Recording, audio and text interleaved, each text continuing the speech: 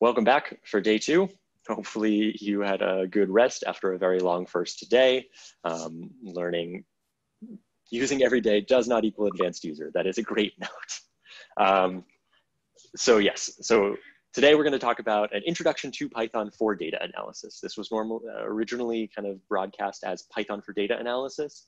But I think that I would be remiss to just jump right into that without at least giving some foundations of kind of what Python is, why we would want to use it for data analysis.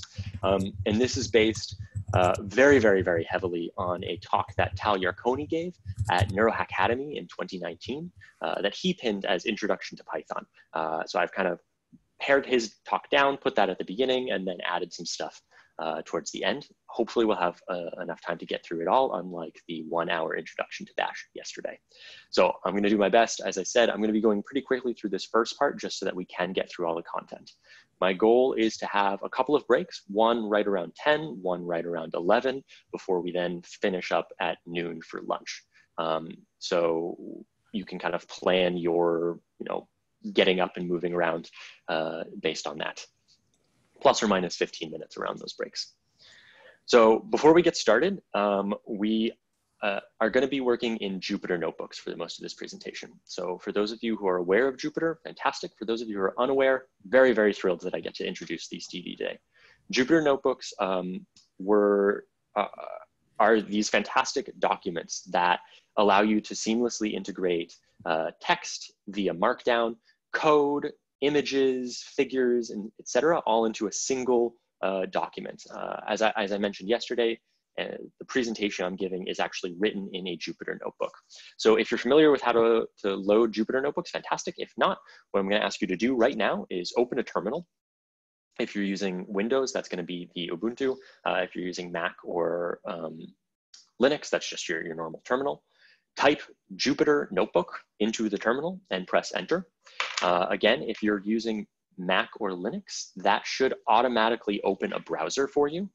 If not, you may have to copy and paste the URL that's printed in the terminal into one of the browsers.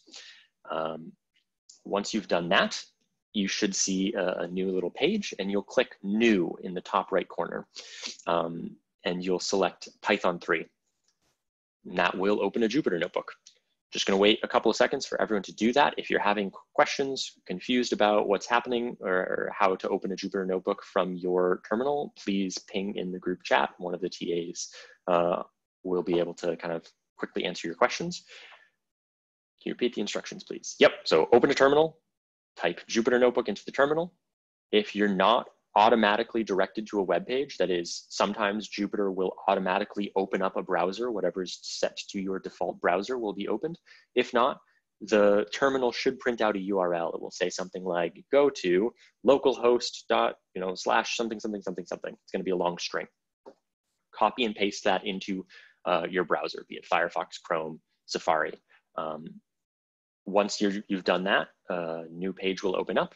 You'll just click New in the top right corner and select Python 3, and that will open up a Jupyter notebook.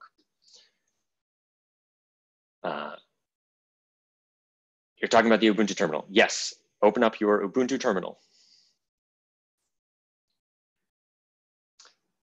So if you've opened a Jupyter notebook, you will see a little cell. That little entry is called a cell, and you can enter code in that cell by typing into it, and then you can run that code by pressing Shift Enter. That will, if you press Shift Enter, that will, not working. I'm gonna have Jake or Loic, if you can maybe debug that. So you're able to enter multi-line code by typing it into the cell and then running code by pressing Shift Enter. To create a new cell, you can press the plus button on the left-hand side of the toolbar at the top of the screen. So I'm just going to exit out of this presentation for a second and show you. So I am in a Jupyter notebook. I've obviously populated it with quite a bit of information. This is the plus that I'm talking about up here. I can press that to add a new cell. So we're having some people who are having difficulties. Okay.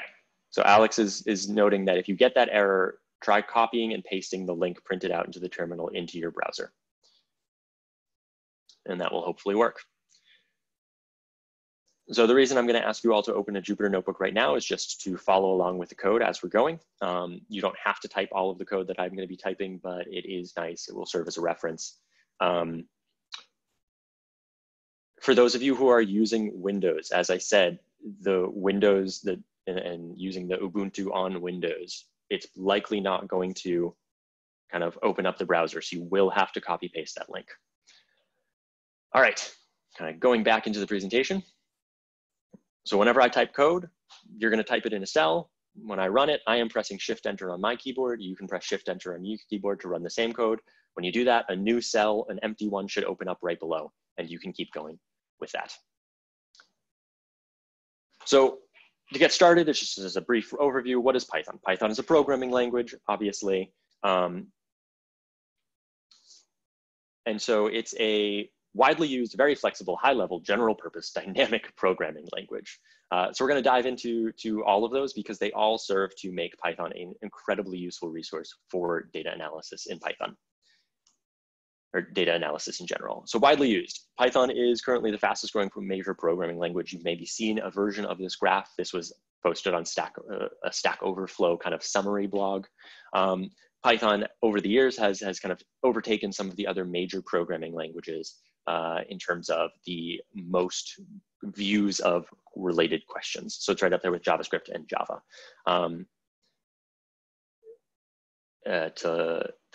So yeah, sorry, I'm getting distracted by the chat. I'm gonna have to let Jake and Loic deal with that. High level. So Python features a very high level of abstraction. So for people who are more used to low level languages like C or C++, where you have to be very explicit about declaring everything in a ton of operations like memory allocation, garbage collection, Python just handles that for you. It lets you write code faster. You are just writing the code that is going to be executed without any of the scaffolding for it.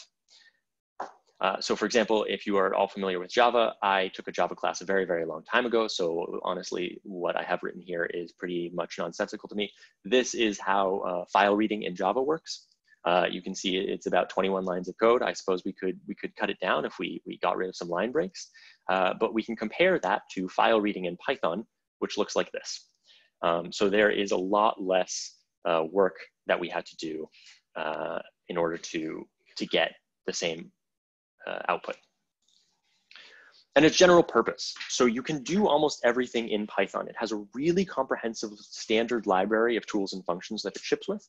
And then beyond that, it has this huge ecosystem of third-party packages. These are packages developed by outside people, Google, Microsoft, Apple, Amazon, Facebook. They all develop Python packages that they've provided back to people who are interested in using Python.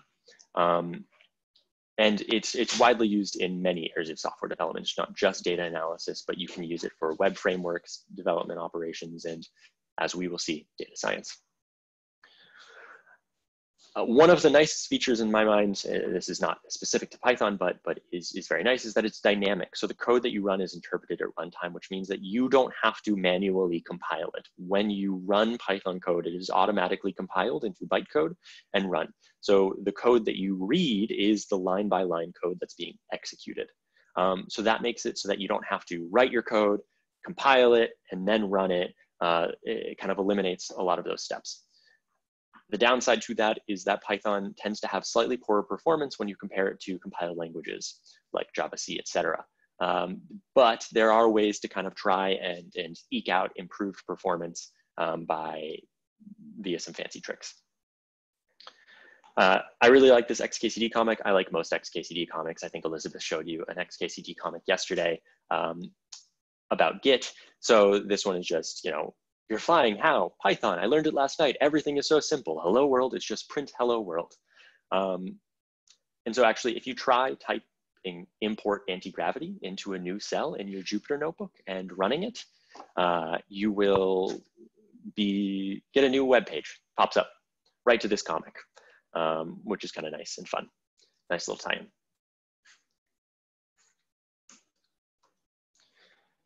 So diving right into Python basics. So variables and data types. So we talked a little bit about variables yesterday in Bash. So in Python, we use the same syntax for declaring a variable. We assign it with the equal sign. I know for those of you who are familiar with R, you tend to use the caret hyphen, like the little arrow, pseudo arrow, or you can use the equal sign. Python uses the equal sign just like IEG MATLAB. Variables are pointers, not data stores. So this is important, and we'll get to this in a bit. But when you assign a variable, it's like putting a sticky note on whatever the value is. And you can have multiple sticky notes all pointing to the same value. So we'll come back to that at a later point, but it is worth noting, if you're familiar with programming, that these variables that we assign are pointers. Python has a number of different data types and structures, all of the basic ones that you would think that you need in a programming language, things like Booleans, true, false, numbers like ints, floats, complex, etc., strings, lists, dictionaries, and a bunch of others. And the nice thing is that we don't have to assign a variables type assignment. So we can just say, you know, this equals this, and we don't have to specify what data type it is. Python will just infer that based on our assignment. So perhaps one of the easiest things to demonstrate in Python is just that you can use it as a basic calculator. So for example, addition, 1 + 1 works and we get 2. Multiplication, 2 × 3 works and we get 6. Division, 10 divided by 3 works and we get 3.3333333. I'm going to pause to make a note here. Python 2, which is now kind of end of life, you should not be using Python 2 anymore. It kind of quote unquote died earlier this year, finally. In Python 2, when I did 10 divided by 3, it would give me something very different. It would actually give me, oh, Jesus Christ. Sorry. 10 divided by 3 would give me what is now known as floor division, which is 10 divided by 3, doubled forward / 3. So floor division says divide this and then just get rid of any remainder. So how many times can 3 go into 10 without any excess? This is what Python 2 used to give you with this syntax. Now Python 3 gives you exactly what you expect. We expect 10 divided by 3 to be 3 1/3.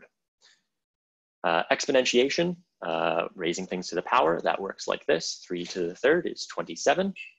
And then modulo. So modulo, for modulo, we use the % 2.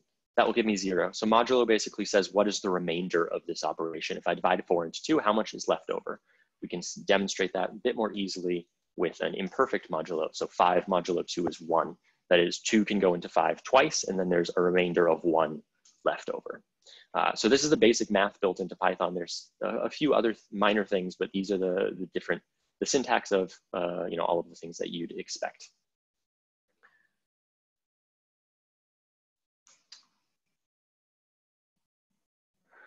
So for variable declaration, we generally want to store the outputs of our commands that we're running. And the way that we do that, as I said, is with assignments. So if I do output equals 3 + 5 × 4, that is now stored in the variable output. I can display that by typing print output, and I get 23. Note here that Python does obey the order of operations. So from your second, third, fourth grade PEMDAS, it will do that rather than just reading from left to right. The nice thing about storing variables is that we can use them in new operations. So I can do print output × 10, and I will get 230. So obviously this is critical to maintaining, data as you go along in a data analysis pipeline, that we're storing things in variables. Importantly, variable names can include letters, digits, and underscores. They cannot start with a digit. So I could not say, 10 output equals 3 + 5 × 4. That does not work. And they are case sensitive. So weight 0 is a valid variable name, whereas 0 weight is not. And then weight with a lowercase w versus weight with an uppercase W are different variables.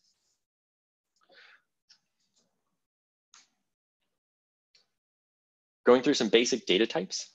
So an integer here we can say, so age in years, let's say we're 20, that'd be nice.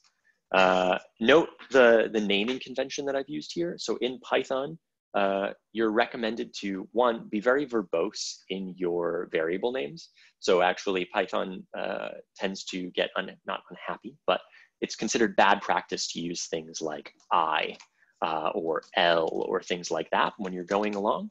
So verbosity is encouraged in your variable names. And then moreover, Python uses underscore delimited names. So when you would normally have, a space or something, it's encouraged to do underscores versus, if you're more familiar with, JavaScript or something, this would be camel case where you've capitalized the kind of different words.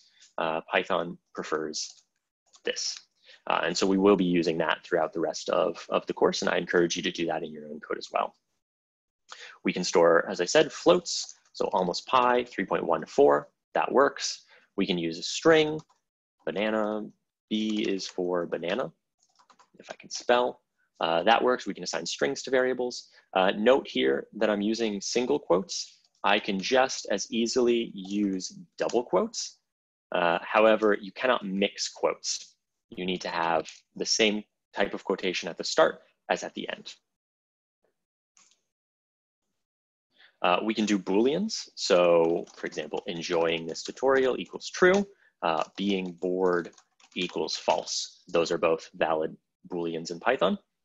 And then Python has this special thing called a none type. So it means that there's no value. It's not 0, it's not false. It just means that like nothing exists. And when you run a function that doesn't explicitly return a value, we'll talk about how you return values from functions in a second, it defaults to returning none. None is just kind of a placeholder, it's empty, and it doesn't work in any operations. I can't multiply none by 2, or I can't add 10 to none. None is just nothing.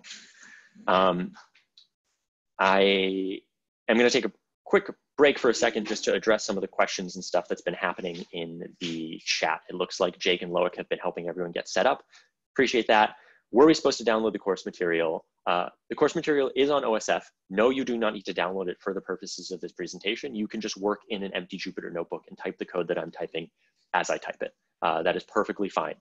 This lecture will be recorded, or is being recorded actively, and we will upload it with the utmost haste, although post-processing of these videos and uploading to YouTube does take a bit of time, given that everyone's internet bandwidth under coronavirus has been downgraded substantially, since everyone's using the internet all the time now.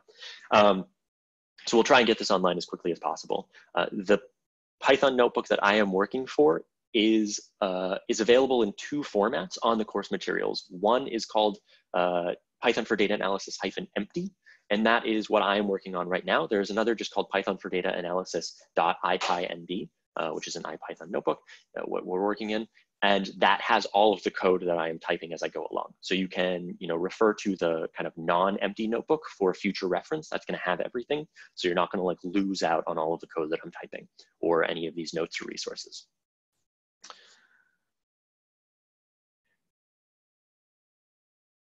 All right, so most code requires us to do things beyond just assign numbers, basic floats, numbers, strings to variables and work with those. We need kind of more complex data structures built out of the basic data types. And so Python has a lot of built-in support for some of the most common structures that you would use. And then some additional structures can be found in this built-in library called the collections module. But beyond that, actually, a number of external resources. There are some external resources that provide even additional data structures that we'll get into later in the program. So the first thing is a list. So we can make a list, let's call it random stuff. And the way that we construct lists is with square brackets. And so we can add anything to this list. We can add integers, we can add floats, we can add strings, banana, and that all just automatically stores it right in the list. And then we can see what's in this list by indexing it, it's called. So if I want to index a list, what I do is I type the name of the variable and then square brackets without the equal sign, just right next to it, and I type the index that I want to extract. So in Python, indexes start at 0.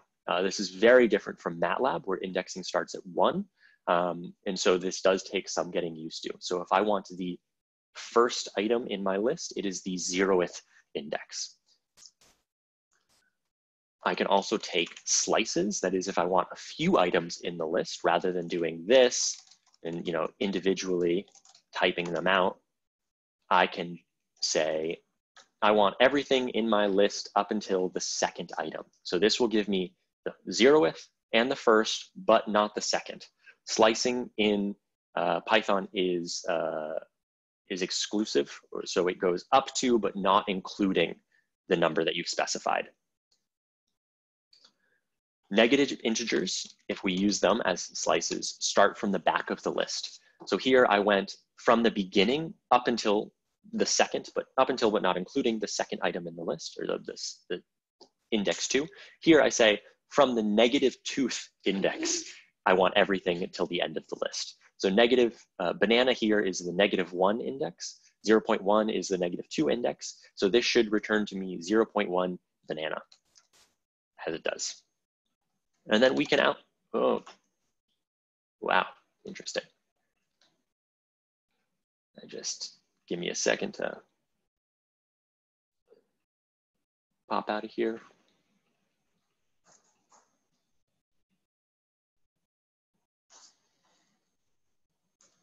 So we can append elements to lists by using a method. So objects in Python have these things called methods. The way that we access methods on objects is by typing the name of the variable and then dot, and then the name of the method. In Jupyter, as within Bash, there is tab completion. So if I type random stuff dot and then I type tab, it's going to give me some of the options of the methods of this object. So lists have by default these 10 or so methods. If we want to append an element to a list, we use the method append. So I can type this, append 4.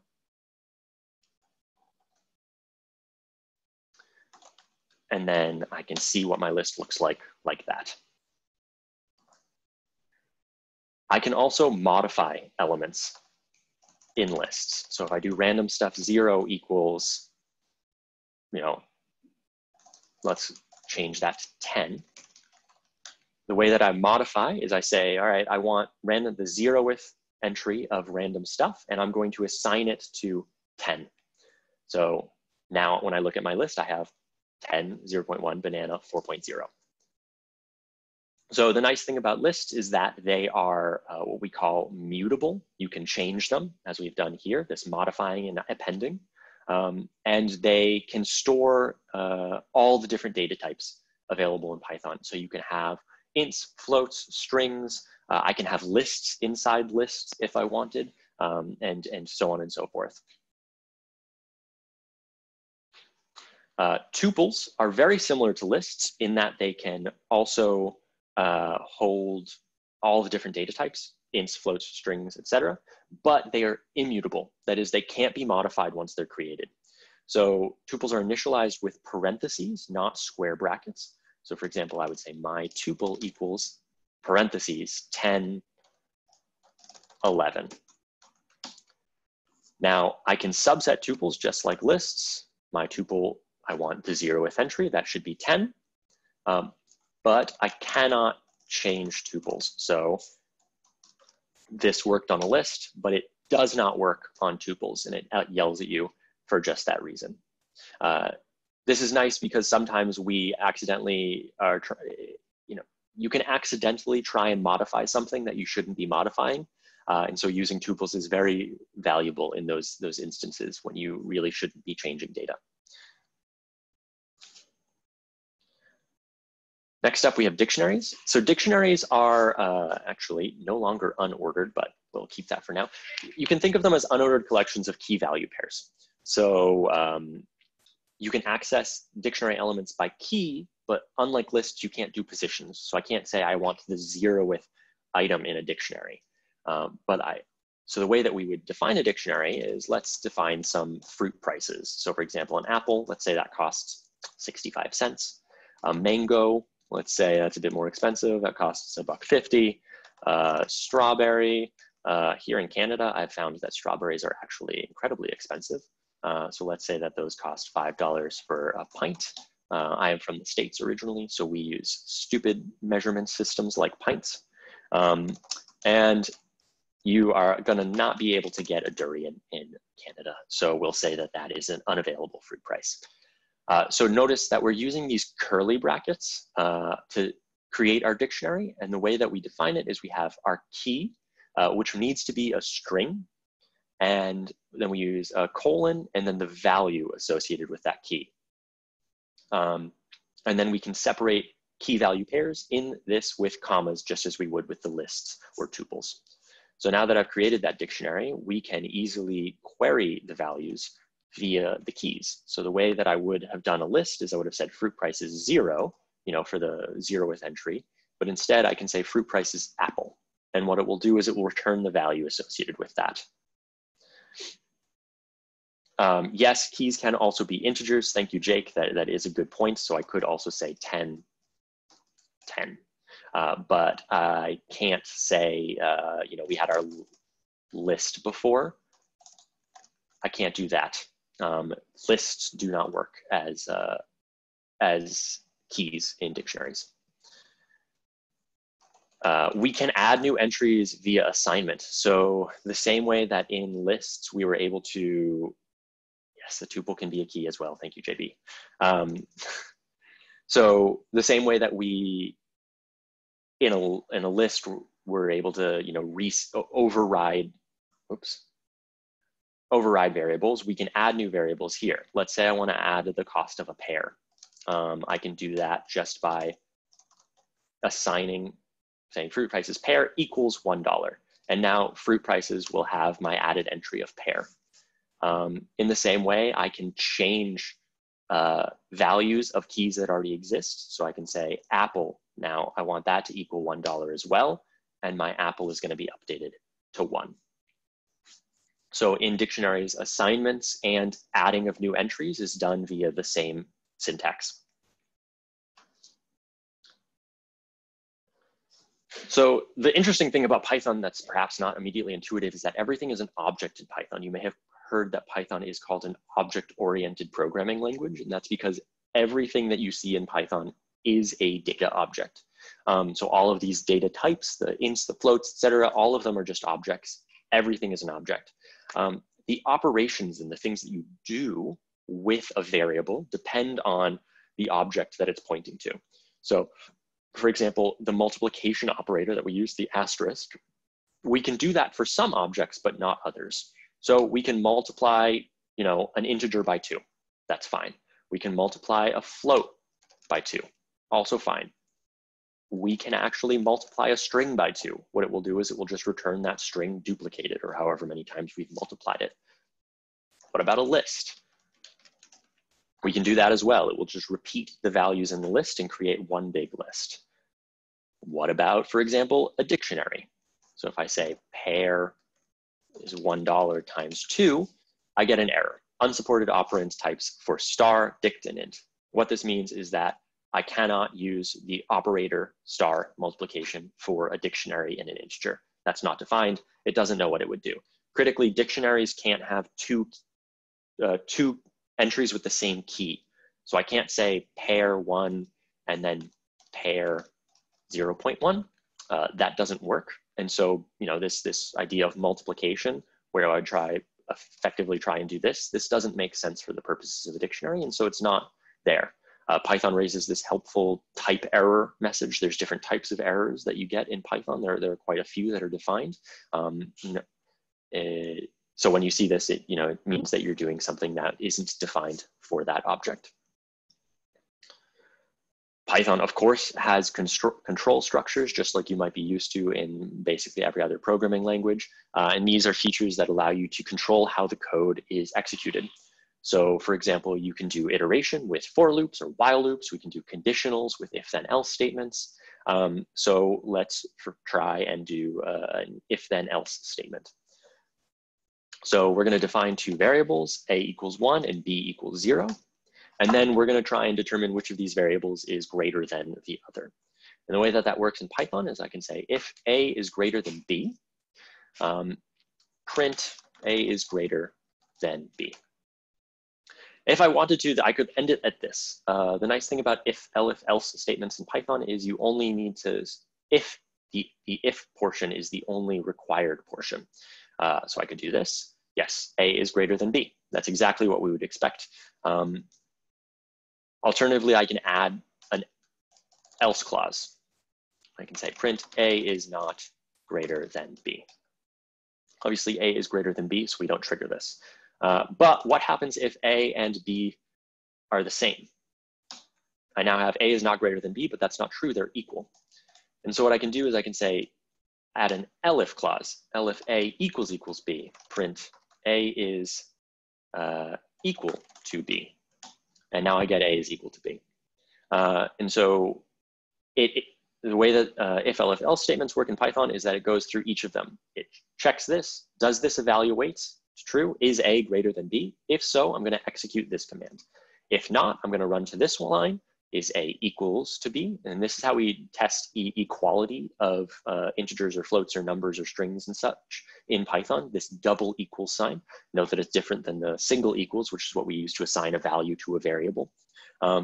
If A equals B, I'm gonna print this. Otherwise, I'm going to print this. Importantly, Python cares a lot about white space. So you'll notice here that there's this indentation between the if line and the print line. That is 4 spaces, 1, 2, 3, 4. Python indentation works on the 4 space rule.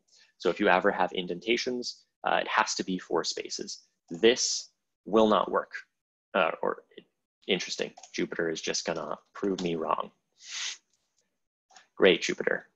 This should not work in any normal Python interpreter. You can see that this print command is turned red and then is turned green when I indent to an appropriate line. Jupyter is doing something that I actually fundamentally disagree with here, and it's kind of hiding some design flaws from us, but that shouldn't work in Python. We'll talk about why Jupyter is nice in the future, but sometimes it chooses to do things to make your life easier that in the end actually may make it a little bit more difficult. Jupyter is too smart, it absolutely is. So other control features, we're gonna go for for loops now. So if we want to loop over the random stuff list we created earlier, as a reminder, this is what our random stuff list looks like. The way that we can do that is we can say for element in random stuff, print element. And what this is gonna do is on every line, it's going to print in consecutive order, 10, 0.1, banana, and 4. And so this is the syntax for doing that.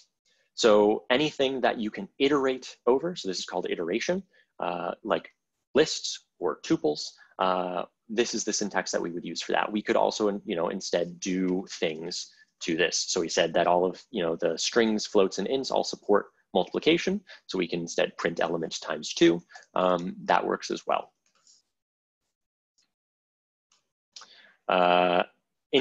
A shorter version of that, if we want to store the outputs of our loop, is something called a list comprehension. So let's say that I do want to duplicate every element in my random stuff list. I want double stuff. The way that I write that is I would write it as though I'm constructing a new list. And then I would write element times 2 for element in random stuff. And let's print double stuff. And so we can see what I've done is I've constructed a new list that is equivalent to random stuff, but each element is duplicated from its original value. And you can see the similarity between this and my for loop up here. It's kind of flattened. And so these are a little bit more difficult to read at times. They can get quite long and complex with other conditionals and so on. But it is really nice if you need to iterate over something and you want to store the outputs of that iteration to use list comprehensions. And then finally, we can try a while loop. So let's define a new variable, I equals, let's say 0. While I is less than 5, I want to print I. And then, so that I actually increment, I want to add 1 to my I variable. As I said, using single letter variables is not a good good things. So so instead of I could have called this, counter. While counter is less than 5, print counter, and then counter equals counter plus 1. And so what this will do is then it's going to go and print 0, add 1 to itself, come back up here. Is counter less than 5 still? Yes, it's only 1. Prints that, add 1, and so on and so forth. So you can see that we get 0, 1, 2, 3, 4, just as we would expect, because we set the upper limit as 5. And so that is all for control structures. So we just went really quickly through some of those. Again, we're going to keep going quickly through this. I think we'll get through the end of this kind of very, very fast intro to Python data type structures and things by about 10 o'clock. So I'm going to pause for questions then, but if you have anything urgent, feel free to type in the chat. One of my favorite things about Python is namespaces and imports. So I am self-taught in programming. My first programming language that I worked in was MATLAB. I used that for a little bit, and then I went to R, used that for a little bit, and then I went to Python and kind of landed there, and that's what I've been using since. Back when I originally started using MATLAB, MATLAB doesn't have this idea about namespaces and imports. R does. They're like libraries. So when you say like library, whatever, ggplot2, that's importing the ggplot2 library into your namespace. But Python is very, very serious about maintaining orderly namespaces. So there are some built-in commands that you can use. But if you want code outside of what is built into the base Python programming language, which isn't a whole lot, you need to explicitly import that. And so this import system often annoys people because they're like, well, wait, why can't I just call this? I need this value and Python has it, but why do I have to explicitly define it? And the reason you have to explicitly define it is because doing so increases the clarity of your code. When you have to specifically say import something, some code that I need, when someone else comes along, they know where that's coming from. And so this eliminates naming conflicts and confusion. I am not a huge, it's been a long time since I've used R, but I definitely remember when you're using R and you load multiple libraries, a lot of times you'll get a bunch of error warnings. This conflicts with this is now, masking this other function. And Python has systems to kind of totally eliminate that. So there are 3 different ways, at least, to import and access things from packages in Python. So there's this built-in Python library called the math library. If you want to do things with math, this is a very useful library. So the way that we would import this library is by typing import math. And then let's say we want the pi value, math.pi. So once we've imported the library, we can access its values using the same dot notation that I mentioned before. So if I print math.pi, that gives me pi up to a certain precision. Another way to do the imports is from math import pi. So here, rather than importing the entire math library, I'm just importing what I need, which is pi. And now I can just say print pi, and I get the same exact thing. Finally, if I wanted to, I could use this from math import pi as pi. Let's say I'm an old school mathematician and I like all of my constant variables to be defined in capital. And so as we noted before, Python is capital case sensitive. And so I want to do that. And so from math import pi as uppercase pi, and I print pi, that prints as well. So these are kind of 3 of the most common ways that you'll see things imported into the Python namespace. We're going to be using these notations quite frequently throughout the rest of the course. And so there are tons of different libraries in Python, and it can be a bit confusing to figure out which one you need to import. Again, here, just blatant Googling is your friend. How do I get pi in Python? Will return probably the primary Python documentation website, which is really fantastic, very verbose, very clear, easy to read. And that will tell you, oh, pi is in the math library. So you need to import math in order to use it.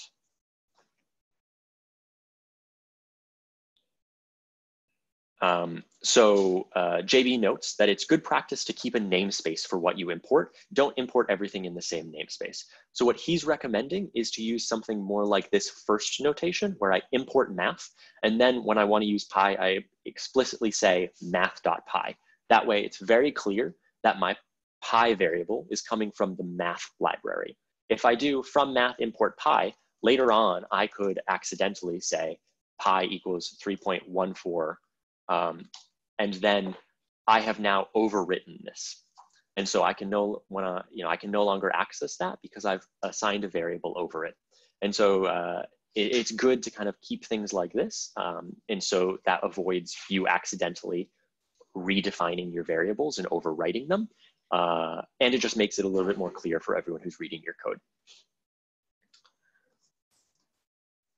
So next up, we have functions. So functions are a block of code that only runs when you explicitly call it. It can accept parameters that alter its behavior, and it can accept any number of types of inputs. But if a whole library is imported, does it take more RAM space compared to importing just a variable from the library? That is a great question, and I'm actually not totally sure on the answer. I don't believe so. So generally, importing libraries in Python, you shouldn't be too worried about RAM space. They're going to be far less space than the data structures that you're defining. So for example, import math isn't going to be a huge cost if I then have a list of 20,000 values. But yes, as Jake says, importing a large package can take some time. Importing just one function might be instantaneous. This very, very much depends on how the package is structured.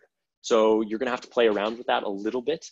But the most commonly used packages, especially the ones in the standard library that are kind of built in, shipped with Python, those are very, very, very quick to load. Third-party packages developed by other developers, not explicitly by Python, are the ones that can take kind of a variable amount of time to load. So coming back here to functions, we talked about functions yesterday in the Bash tutorial, like ls, pwd, etc. Those are functions in Bash.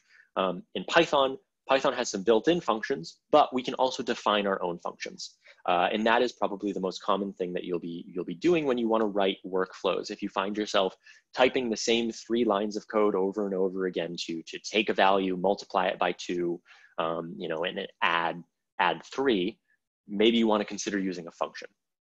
So I have the outline of a function here that we're going to fill in, but I'm going to go through this. So random is a built-in Python library, and it allows you to generate pseudo-random values.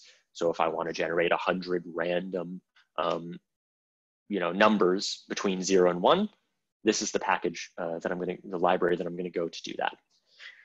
So this first line here, def add underscore noise, parentheses x, comma mu, comma sd, parentheses colon, is a function definition. So when we are defining a function, we use def as in define the function, and then the name of the function, add underscore noise. And then we do parentheses, and inside the parentheses are the parameters or inputs that the function is going to take. So here our function add noise is going to accept 3 parameters, and we're going to call them x, mu, and sd. And then we're going to do a colon to say everything after this is now the actual function itself. Functions in Python generally come with these little, what are called doc strings or documentation strings. And so when you're writing your own functions, I strongly encourage you to write these in a format very similar to this. Usually what happens is the first line gives you an idea of what the function is going to do. So our add noise function is going to add Gaussian noise to an input. Our parameters that we're accepting are x, a number, that's what we're going to add the noise to, mu, which we'll accept should be a float, and that's the mean of the Gaussian noise distribution, and then SD, which is also a float, and that's the standard deviation or the breadth of the noise distribution that we're going to generate. And then the function is going to return a float. So you'll notice here that there's these 3 double quotes that encase this, this documentation string. And so that is how you write a docstring. So you use 3 double quotes, type your documentation with line breaks, and then you end it with three more double quotations, and then you can start typing code. So everything after this line 20, everything here is now going to be the code that the function runs when I call it. And so what we're going to do is we're going to say noisy equals random.normal variate mu sd. So random here is this package we imported. Normal variate is a function within the random package, and it accepts 2 parameters at least, mu and sd. Mu here being the mean of the distribution, sd being the standard deviation of the distribution, and we're going to add that to our x variable. And then we are going to return noisy. So we have to explicitly tell our function what values we want to return from the function.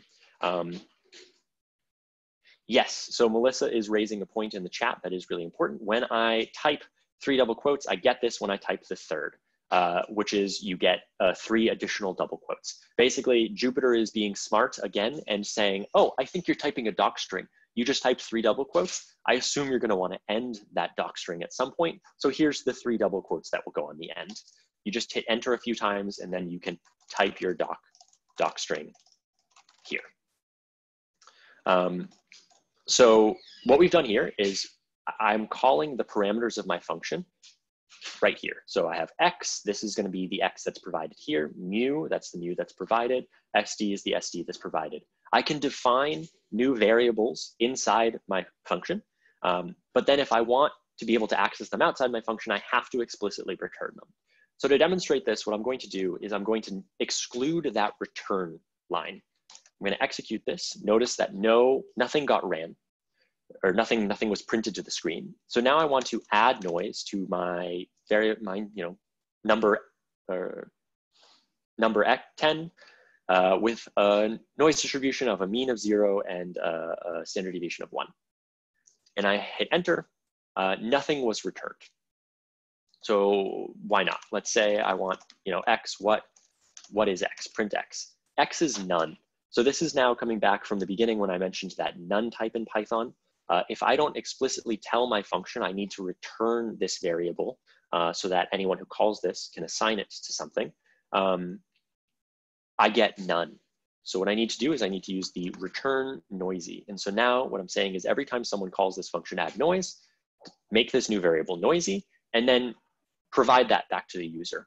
So if I do that, re-execute this cell, and now I'm going to rerun this line. So x equals add noise 1001, print x. I get x is now 8.280, blah, blah, blah, blah. You're going to get something different, again, because we're using this random library. It's going to be, provide you random numbers every time you run it. So actually, if I just keep running this every time, I'm going to get a slightly different number. There are ways around that we can maybe talk about later on in the week for ways to make your code reproducible when you're using these sorts of random variables. But for now, suffice it to say that is how that's going to work. So Python has this really nice concept of positional versus keyword arguments. MATLAB and R do as well, as does, I think, basically every programming language. But the way that they work in Python is that positional arguments are defined by position, and they need to be passed. So if you don't provide a positional argument to a function and it expects it, it will say missing an argument. You need to provide, for example, x. And then the arguments in the function signature are filled in order. Keyword arguments, on the other hand, have a default value. You don't need to provide them, but you can if you wanted. So returning to our function that we defined above, now we're going to add noise with defaults. So again, same outline, def to define our function. The function name is add noise with defaults. X here is our positional parameter. And then mu and sd are now keyword arguments. And you can tell they're keyword arguments because they have default values. And the way that we write that is mu equals 0, sd equals 1. So by default, if someone calls this function, mu and SD are going to take the values of 0 and 1 unless someone explicitly says otherwise. So you can see that I have more or less the same documentation string as above, but now for my mu and SD, I've added to the documentation string that the default is 0 and the default is 1, and that those parameters are optional. This is really helpful for people who are using functions that you might write, or even for yourself.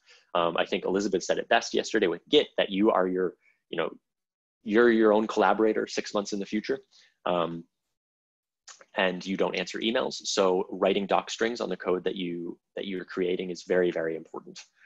And so the way that this works is, again, we're just going to redefine the same thing, normal variate, mu SD plus X, return noisy. And now when I want to call it again, add noise with defaults, I can just do this. I can just provide X, which is 10, and I'll get a random number. I don't need to provide mu or SD, but I can. So let's say I don't want to provide mu. I want that average, the mean of the noise distribution to be 0. I can provide SD. Now I want SD to be 10. So my noise distribution has a much wider width. And again, the number that I'm getting is now far different from 10. I can also optionally provide mu if I wanted. So now I want the mean of my distribution to be 10 as well. And so that's going to provide me even different things. Note that for keyword arguments, I can provide them out of order. So in our function definition, we had mu equals 0, SD equals 1. I can say SD equals 10, mu equals 10. And that is important to know. I also don't necessarily have to specify that these are keyword arguments when I'm calling. So I could say 10, 10, 10. Well, for the purposes of demonstration, it might be easier if I provide these all differently. 10, 0, and 1. Here, these are read in order from left to right. So 10 is assigned to X, 0 is assigned to mu, and 1 is assigned to SD. I cannot do this. I cannot put a keyword argument and then a non-keyword argument after it. So if I'm doing keyword arguments, everything thereafter has to be defined as a keyword argument. So with that, I think we've come to the end of our kind of very brief intro to Python syntax, data types, data structures, etc. That was a lot for those of you who maybe had answered on the poll that you'd never once or only a few times used Python. For those of you who are in the higher brackets, hopefully a lot of this was kind of refresher. But yeah, I think now we'll take some questions on anything that we've covered so far, and then we'll take a 10-minute break before coming back. So let's look at some questions. If you were to call the add noise with defaults another time, does it take the original mu SD values or the changed ones from the previous command? That's a great question. So you're saying, let me make sure that I understand what you're saying. So if you're saying I do this, where I assign mu and SD to 10, and then I do this with defaults 10, is my mu and SD 10, or are they 0 and 1? They are 0 and 1. So this mu and SD only correspond to the time that I'm calling the function where I define them. If I don't define them, they take these default values. These values are not overriding the values that I have set as defaults for in perpetuity. They're just that one time. So we can show this. It's a little bit difficult when you're using random numbers to show how this works. So let's do x1 equals x2 equals. So if I print x1 and x2, because they're random, this is obviously going to be very different. But with a mu and SD of 10, I get a number that's far more different from 10 than when I have my default settings. Does anyone have any other questions about anything we've gone over thus far? How would importing a package as import math.py differ from the other options you stated? So if I type import math.py, I get this error. So no module named math.py. Math is not a package. I can't do that. So because, so when it says math is not a package, this isn't the most helpful error message. It's actually a little bit misleading in my mind. Really, the issue is that pi isn't a package. So sometimes, and we'll get into this a little bit late, actually we won't get into this later, but sometimes packages can have multiple kind of nested sub packages. And when I can import them like that, but because pi here is a variable, I can't just import that directly. So I would need to say import math or from math import pi. That's the only way that works with that. Someone asked, can I please re-explain what is the use of the return function? Yes, so return is saying, okay, when I've written this function, I've taken my inputs, I've used them to calculate some new variable, and now I want that variable to be accessible outside the function. So let's, instead of return, let's print noisy. Add noise with defaults, 10. I've printed 9.51, so I know that that is the value that noisy takes. But now, if I do this, I want to say, new noisy value equals add noise with defaults 10. I want 9.51 to be assigned to my new noisy value variable. And then I do print new noisy value. Noisy is now 10.022, but my new noisy value does not take on that value. It says it's none. Effectively, this is more to do with Python's kind of idea of namespaces. Functions have their own kind of defined, self-contained namespace. If I want the variables in my function's namespace to be accessible outside my function, I need to specify that I am returning them. And returning says, make this available outside the function. So when I use return, that says that whatever noisy is in the function, I can assign that to a new variable outside the function.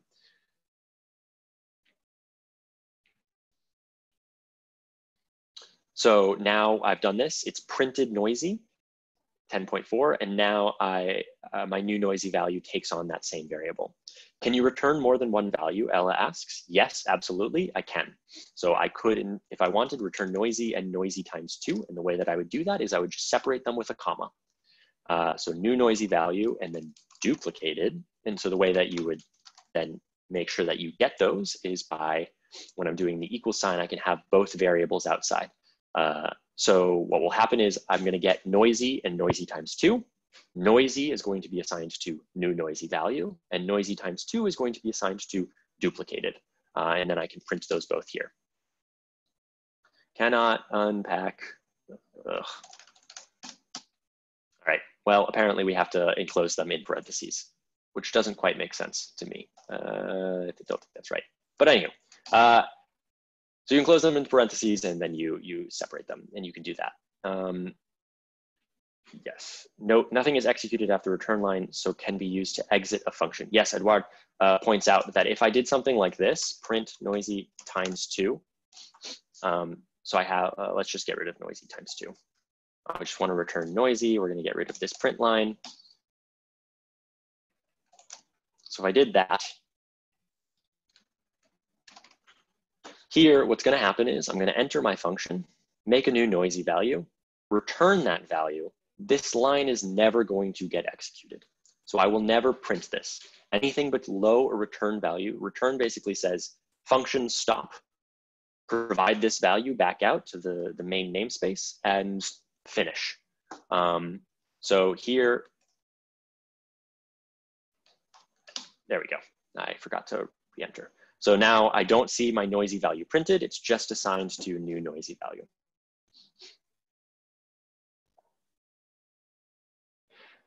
Danielle, oh, sorry, Ashraf. Is there the equivalent of a break and error management throw, catch, try? Yes, there is a version of breaks and tries and accepts. Absolutely. So that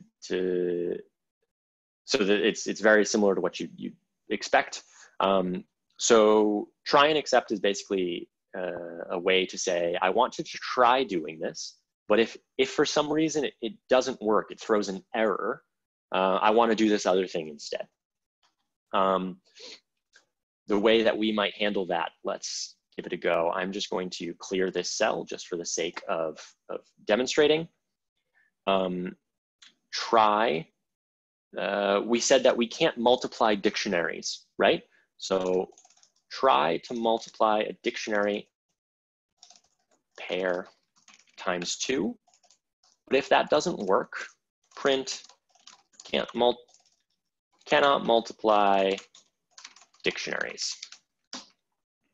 And so what happened here is, rather than hitting this error, which as a reminder looks like this, I instead chose to do this. And so that works. And then the equivalent of a break. So break is when, say, you're going through a loop, you're iterating over a list or something, and you want to stop at a given point. Break will just say, you know, stop here, exit out of this loop, and keep going. That's perhaps most clear in while loops. So if we're doing, you know, our counter equals 0, while counter is less than 10, print counter equals counter plus 1 plus 1.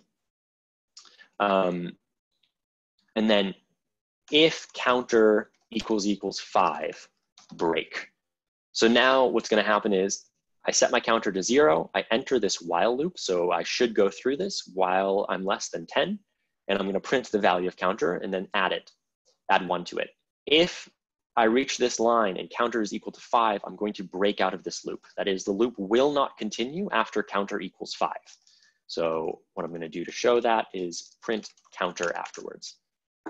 So counter went up to 5, and then it exited the loop. It looks like Loic answered JB answered Danielle's question. JB is pointing out his discussion about importing things into the same namespace, and just that you really should be using the libraries. You should be using that import math and then math.py. So we just went through very quickly in an hour Python syntax specifics of the programming language. And so now I'm going to try and motivate a little bit about why I think you should be doing data science in Python. Yeah, we'll just get into it. So Python is, despite what some people say, it is relatively easy to learn. Obviously, this is relative, but it has a readable, very explicit syntax. Its strength is that it uses white space and indentation to create kind of concrete sections of the code. And so that makes it a lot easier to look at rather than just no white space, you know, a big wall of code text that you need to be searching through. Most packages are very well documented. For example, for those of you familiar with scikit-learn, Stephanie Suarez and Jake Vogel are going to go over that in a talk on Thursday. The documentation of scikit-learn is widely held up as like a model standard. And it is fantastic. Their documentation is equal parts Python tutorials and equal parts machine learning tutorials. And because Python is so popular now, there's just this huge number of tutorials, guides, and other educational materials that are accessible on the web. It's very easy to find things that will help you, quote unquote, like learn Python. As we mentioned, it has a really comprehensive built-in library of code. So this is called the Python standard library. These are things that ship with Python. As I said, they're developed by, you know, the Python core developers. They're not developed as much by third-party people. When in doubt, it's a good idea to check whether or not Python has a built-in tool for you before you write your own. For here, a list of some of the kind of very common, very helpful standard package libraries are the OS library. You'd get that via import OS. And this has operating system tools. So everything that we talked about being able to do yesterday in the bash shell, you can do using the OS library. There is the tool, import RE, and this is for regular expressions. Regular expressions are a headache for everyone. If you've never heard of them, that's fine. If you have, you know that they are a headache for everyone, but they are still incredibly useful and powerful, and so Python has a package dedicated to working with them. Collections, I hinted at earlier, has some useful additional data structures, things like dex, default dictionaries, and other such things that you might find useful if you need to create kind of complex code that relies on those data structures. Multiprocessing, this is a really nice tool for parallelizing your code if you're doing a lot of things that, a lot of very simple tasks that can easily, that aren't interdependent. Multiprocessing is a way to make those happen faster. Pickle is a method for serialization. So if you need to be saving things and loading them to and from disk very rapidly within Python for your own code, Pickle is a nice way to do that. And then JSON, if you're familiar with JSON at all, there's a package for reading and writing with JSON, which makes interacting with web applications incredibly fluid. But Python really shines in its external libraries. So I think that, R is perhaps one of the best mirrors to this. The external libraries for R are unbelievable. MATLAB has a few external libraries that are good, but it has significantly fewer. It's a lot more relies on MATLAB's built-in toolboxes. Python's external libraries are kind of exceptional. And it has really good packages for just about everything that you could think of. For data science in particular, there's kind of a core set that everyone uses. But there's things for web development, for databasing, for scraping, for natural language processing, machine learning, image processing, plotting, GUI development, testing, et cetera, et cetera, et cetera. The list just kind of goes on for days. This line here, so I did mention that this slideshow is built off of Tal Marconi's Introduction to Python lecture at NeuroHack Academy. He has this line, package management is easy with Conda and pip. This is true to an extent.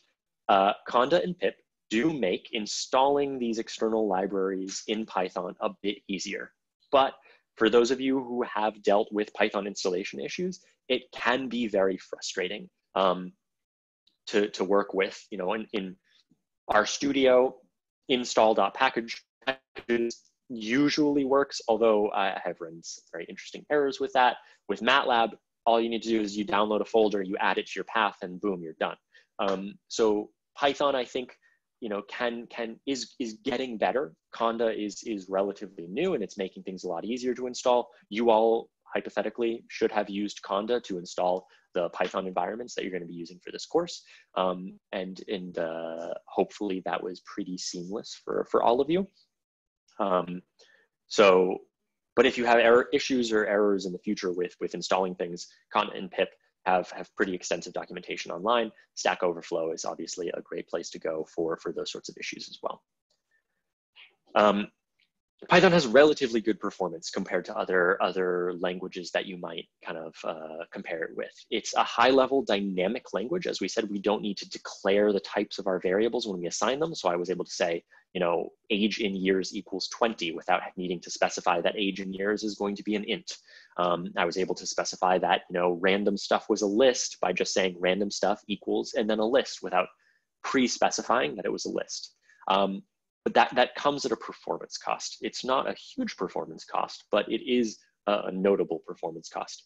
I would argue that for most of us in research, the performance cost of Python being a dynamic language is not super relevant.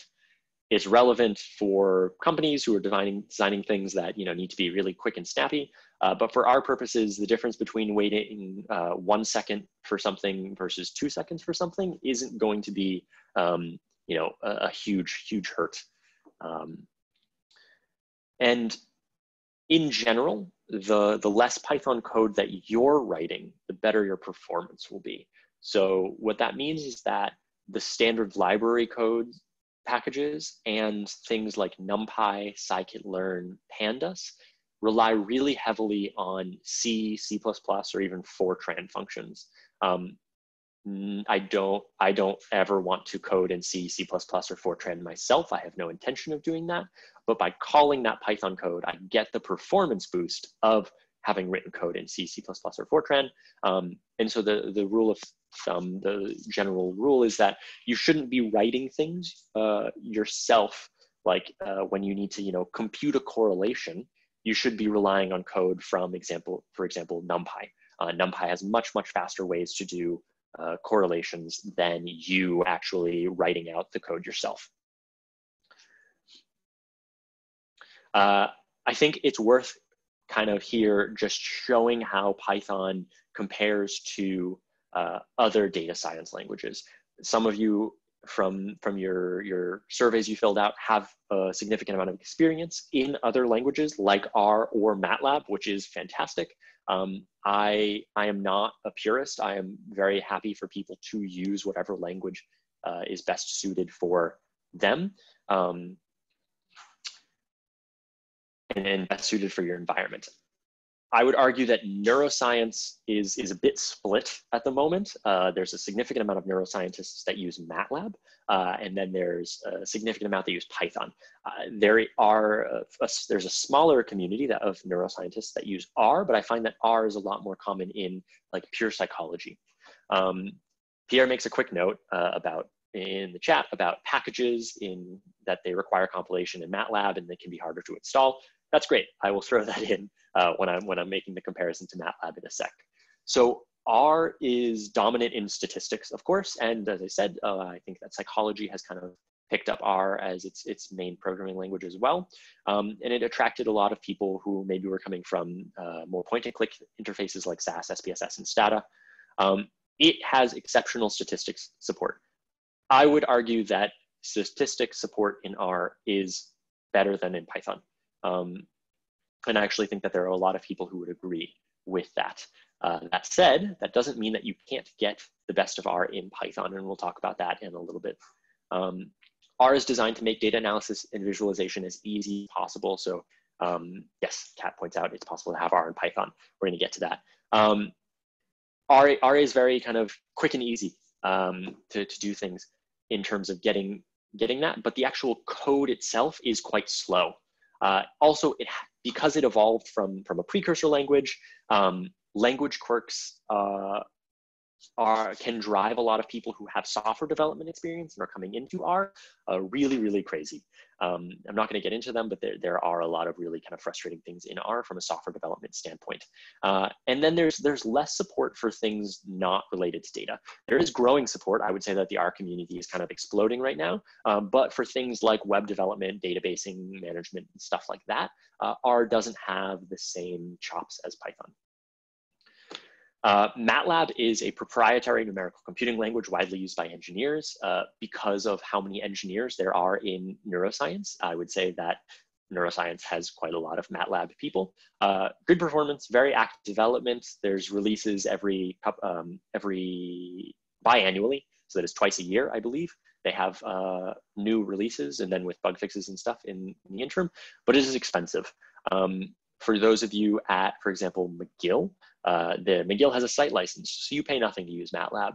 For those of you at other universities, your university may not have a site license. So at my old university, if we wanted to use MATLAB, every MATLAB license we purchased was $500 a year. That doesn't seem like a whole lot in terms of a research budget, considering that putting someone through an MRI scanner costs maybe in the realm of $500 for a single session of 2 hours, but that is quite an expense.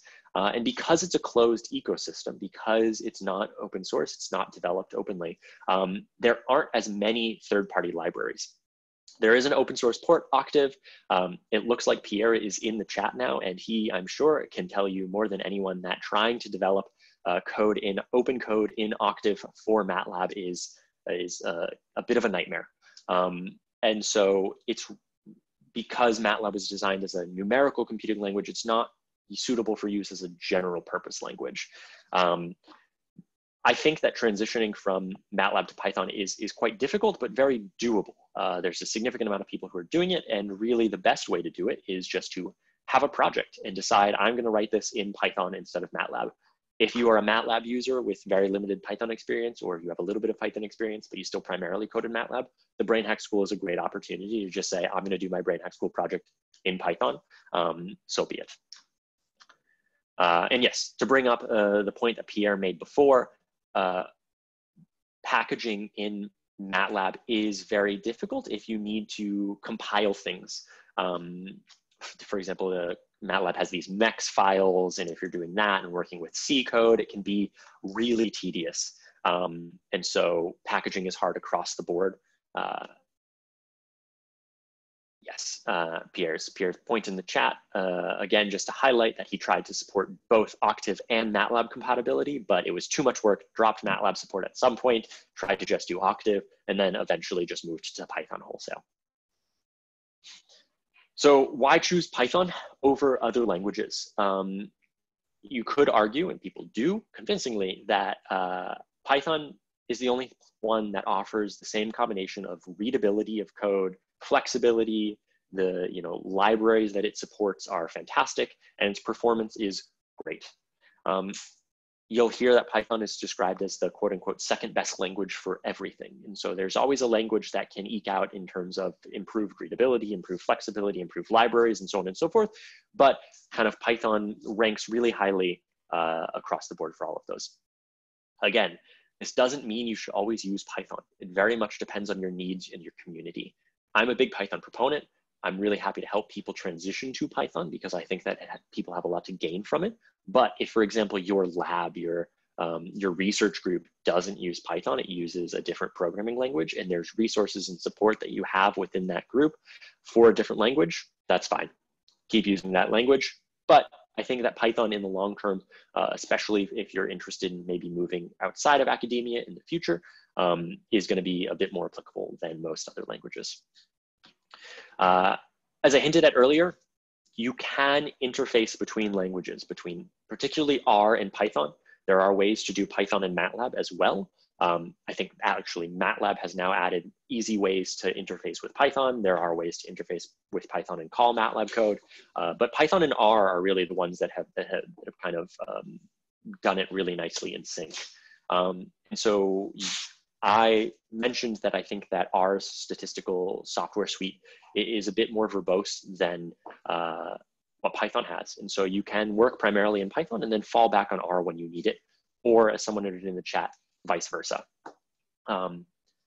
So really Python kind of gives you the best of all possible worlds in that sense. The core Python data science stack, there are tens of thousands of Python packages that are created by external developers. Sometimes they're huge companies that are creating them. Sometimes it's just one or two people. But I would say that the 6 that I've listed here are perhaps the ones that are kind of most widely used in general data science applications. And honestly, some of these you're just going to absolutely need in order to do the data science work for kind of traditional neuroscience, neuroimaging applications. We're going to talk about the first 3 briefly here, and then other tutorials are going to go into greater detail on most of those others. So I'm going to start off by talking about the Jupyter Notebook because I asked you all to open a Jupyter Notebook. This presentation is designed in a Jupyter Notebook. I think understanding Jupyter Notebooks is important because they're really fantastic resources. So this is a quote: "The Jupyter Notebook is a web application that allows you to create and share documents that contain live code, equations, visualizations, and explanatory text." One of the original purposes was actually to try and kind of usurp traditional publishing means to create kind of a document that had your text that you would write in a manuscript, as well as the code, the outputs, the figures, etc., all in one nice document to improve, ideally, reproducibility. If I give you, the content of my publication, I should also be giving you the code, the data, and everything that I use to generate it. And Jupyter makes a nice self-contained way to do that. You can try it online. Some of you, it sounds like Loic very nicely set up a way for you to do that using what's called My Binder.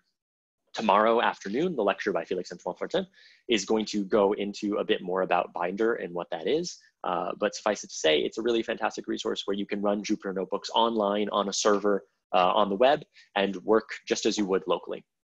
Jupyter supports many different languages. So traditionally, it was originally built around Python. That's why it has the PY in Jupyter. But it can support other languages. So the presentation that I gave yesterday, I had written it in a Jupyter Notebook, but I was calling the bash shell. You can also write Jupyter notebooks in R. You can write them in Julia. You can write them in a whole slew of languages. And because it's designed openly, it can support pretty much any language. And there's a bunch of kind of people who have developed quote unquote kernels to run other languages. It's best described as a living document around a command prompt. So as you saw, we were able to kind of edit and type as we go, and run commands. There's a bunch of various extensions and quote unquote widgets that are built into Jupyter that can make things, you can have interactive figures in Jupyter. It's quite nice. And so it's really extensible in that way. Why would you use Jupyter over, for example, Spider or something? Jupyter is nice because, as I said, it's a self-contained document. I can write up all my code, print all my figures, write some explanatory notes, and then I can give that single file to a collaborator, and they would be able to see everything that I'd done. Versus if you're working in Spider, you may be writing like a traditional Python script, generating figures that you're saving as other files, and then writing up a manuscript elsewhere, and you have to kind of combine all of that and give it to somebody. Jupyter is also nice because you can mix languages even within a given document. We're not going to get into that too much, although I'll talk about it in a second. But I can give you a Jupyter notebook that has some Python code, some R code, some Bash code, all in the same thing, and it's completely interactive. So if I make a change, I can see what happens. The really important caveat, and the thing that's gotten Jupyter a bit of flack, is that the execution order matters. So as you've been running through your Jupyter notebook, you've been creating new cells, executing them as you go. There's nothing to stop you from going through, executing, going back up to one of the first commands you wrote, changing it, rerunning it, and then going all the way down to the bottom. Jupyter tries to make this clear by putting a number next to each cell to tell you when it's been executed, the order it's been executed in, but you can run into some really funky code issues if you start to kind of jump around between your cells. And so it's encouraged that you work linearly through a notebook. And then when you think you may have changed something, you can kind of restart the notebook, run through it and linearly to make sure that it's running as expected. Slideshow mode. As I mentioned, these slides are actually a live Jupyter notebook. We can edit and execute cells on the flies. And the slideshow extension is installed separately. As I mentioned, I'm going to probably later today make a new channel in the BrainHack School Slack for like tool sharing, just cool tools you think people can use. People have been posting in the chat about the different packages for interfacing between Python and R. I think those are great. I think that we should maintain them in a more kind of persistent way in the BrainHack Slack so that people over the rest of the school can benefit from them. But just to give you an idea, this is a Jupyter cell. I could, if I wanted to, change random things as I go, and then go back into the slideshow. Very nice, very fancy, very flashy. Jupyter has built-in LaTeX support for those of you who are mathematicians, statisticians, just like equations to look really nice and fancy. The way that this looks, it renders beautifully.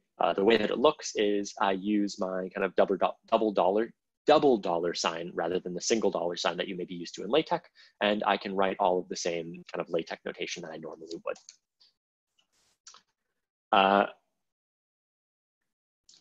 Highly customizable. So you can customize your key bindings if you wanted. You can set different things to try and make your workflow as easy and seamless as possible. And because Jupyter was developed in a very standardized way, it supports a lot of existing standards. You can customize it basically however you want with JavaScript. If you're a JavaScript guru, fantastic, and you want to start using Jupyter and you want to edit it, great. You're golden. For those of us who don't know JavaScript and who still maybe want some customization, there's a whole bunch of extensions that JavaScript developers have written that can make Jupyter work for you in whatever way that you want. One of the things that I really like about Jupyter, and this isn't specific to Jupyter, but it's broader with what's called IPython. IPython stands for Interactive Python. It was created by Fernando Perez, who's over at UC Berkeley. He started IPython as a distraction from his writing his physics dissertation, and then managed to spin it into what is basically now his career, or he's very involved in its development. Jupyter, IPython include a number of these things called magic commands, and they're designed to make your life easier. They are indeed do seem magical. And so they're things like they support inline plotting, timing, debugging, calling of other languages. And so just as an example, one of the things is we can use a magic command to time how long it takes to multiply 2 by 2 exactly once. So the way that magic commands in Jupyter or IPython work is you use a % in a cell, you type the name of the command, in this case the name is time, and then the function you want to run. So my function 2 by 2 gave me 4, and then I get printed that the wall time of this was 21.2 microseconds. So obviously we would assume that multiplication is going to be very, very fast in Python. But sometimes we are running things that kind of can vary from run to run. And we want to see kind of on average, how long does this take? So to do that, we can use the timeit command, magic command. Same deal, % symbol, and then we use timeit 2 by 2. And what this is going to do is it's going to run 2 times 2 about 100 million times, and then report the average amount of time that that command took to run. So it says it took about 7.8 nanoseconds plus or minus 0.037 nanoseconds. And this is the mean and standard deviation of 7 runs, where for every run it did, I believe that is 100 million loops each. So really, it ran this 700 million times to give us this performance estimate. This is really helpful for when you're writing code and you found that your code is taking an incredibly long time to run and you're not totally sure why. You can kind of, if you have a couple different functions and you think it might be one of those functions, you can use this timeit command to kind of see which one is maybe being the time sink. As we mentioned, combining R and Python with the, we can do that in Jupyter. This in the same notebook, even in the same notebook cell, with a magic Python command called the %r command. I'm not gonna run that here because I don't have R installed on my local computer, and so it won't work. But for those of you who have Python and R installed, the same way that we used this %timeit up here, you can use %r and then execute an R command as you would there. And there's a lot more documentation for that available online for those of you who are interested in really doing this. One of the things that I use most frequently is getting help in Jupyter. And so there is a help menu available to you in the toolbar. You can press that and it will give you some different Python references, the IPython reference. You can press the H key to see some keyboard shortcuts. As we mentioned, the tab command, when you're typing things, it will pop up with a list of available methods or function calls. Or we can use this prefix a Python function or suffix a Python function to bring up its documentation. So what I'm going to do is I'm going to import NumPy here. NumPy, as I mentioned, one of the third-party packages that's very useful for data science. We're going to get into that in the last part of the lecture. And if I wanted to know what the NumPy function reshape did, I could type numpy.reshape ? And what I get is I get this little pop-out. It looks very similar to the manual pages we saw in the shell tutorial yesterday. Gives me the function signature, so numpy.reshape. It takes the parameters a, new shape, and order, where order has a default. Tells me all about those parameters. This is what it returns, some notes about it, and some examples. So this is the docstring of numpy.reshape. So when we were writing our own function, that documentation string we enclosed in the 3 double quotes, this is why we write those, so that people in the future can kind of read what our functions are doing. It makes it very helpful. We can also prefix any command with exclamation points to run it as an operating system command. And you should use this sparingly. So just as another example here, if I wanted to list the contents of my directory, as we learned yesterday, ls is that. If I type exclamation ls, I'm going to list the contents of the directory I'm in, which is in the on the course repository with all of the materials. I'm under 12-May, 01 Python for data analysis. These are the two files here. Awesome. So next up, we're going to dive into NumPy. Yeah, I think we'll go through this and then we'll take another break after this section. So NumPy is perhaps the most fundamental package for numerical scientific computing in Python. It has the building blocks of pretty much all data analysis you're going to do, and those building blocks are NumPy arrays. So they're n-dimensional, that is, it can be 1-dimensional, 2-dimensional, 3-dimensional, up to, I suppose, if you wanted 100-dimensional arrays. Don't do that. Don't make a 100-dimensional array. Usually like 3 or 4 at most is going to get you what you need. Homogeneous unlabeled arrays. So this unlabeled is going to come into play a little bit later. Working with NumPy is going to look familiar if you spent time in an environment like R or MATLAB. Loic in the chat linked out a nice cheat sheet for MATLAB/Python. There are ones for, there's another one for R as well. But in MATLAB, a normal matrix is a NumPy array here, and in R as well, matrix is the equivalent. The nice thing about NumPy is that it has really optimized routines for creating and manipulating arrays. So what would normally be very tedious, thinking back to our basic data structures in Python, how would I have two-dimensional values? I could have a list of lists of my data, but that becomes very tedious to operate over. And so NumPy has some really nice ways to do that very, very quickly. As I mentioned, the underside of NumPy is written with calling a lot of C, C++, and Fortran functions. And so that means that using NumPy's tools and functionality makes your code a lot faster than if you were doing it yourself using kind of quote unquote pure Python. So we're going to quickly run through some simple examples in NumPy just to get you through the basic operations. The first thing that we'll do is we'll import NumPy as NP. This is a convention that NumPy developers recommend you use. The reason that you would do this is that if you're going to be using NumPy a lot. And so it's really nice to be able to refer to NumPy as just a 2-letter acronym, so that I can then in the future type np dot and then whatever methods I'm calling from NumPy rather than having to type out the 5. You think that the 5 versus 2 doesn't seem like a huge distinction. I agree, but it is a convention that the field kind of Python users have adopted. And I strongly encourage everyone who's using Python to work to adopt the Python conventions. That makes it a lot easier for other people to read your code and know what's happening. So importing NumPy as NP is one of those conventions. So we'll run that. And then what we're going to do is we're going to create an empty array of, an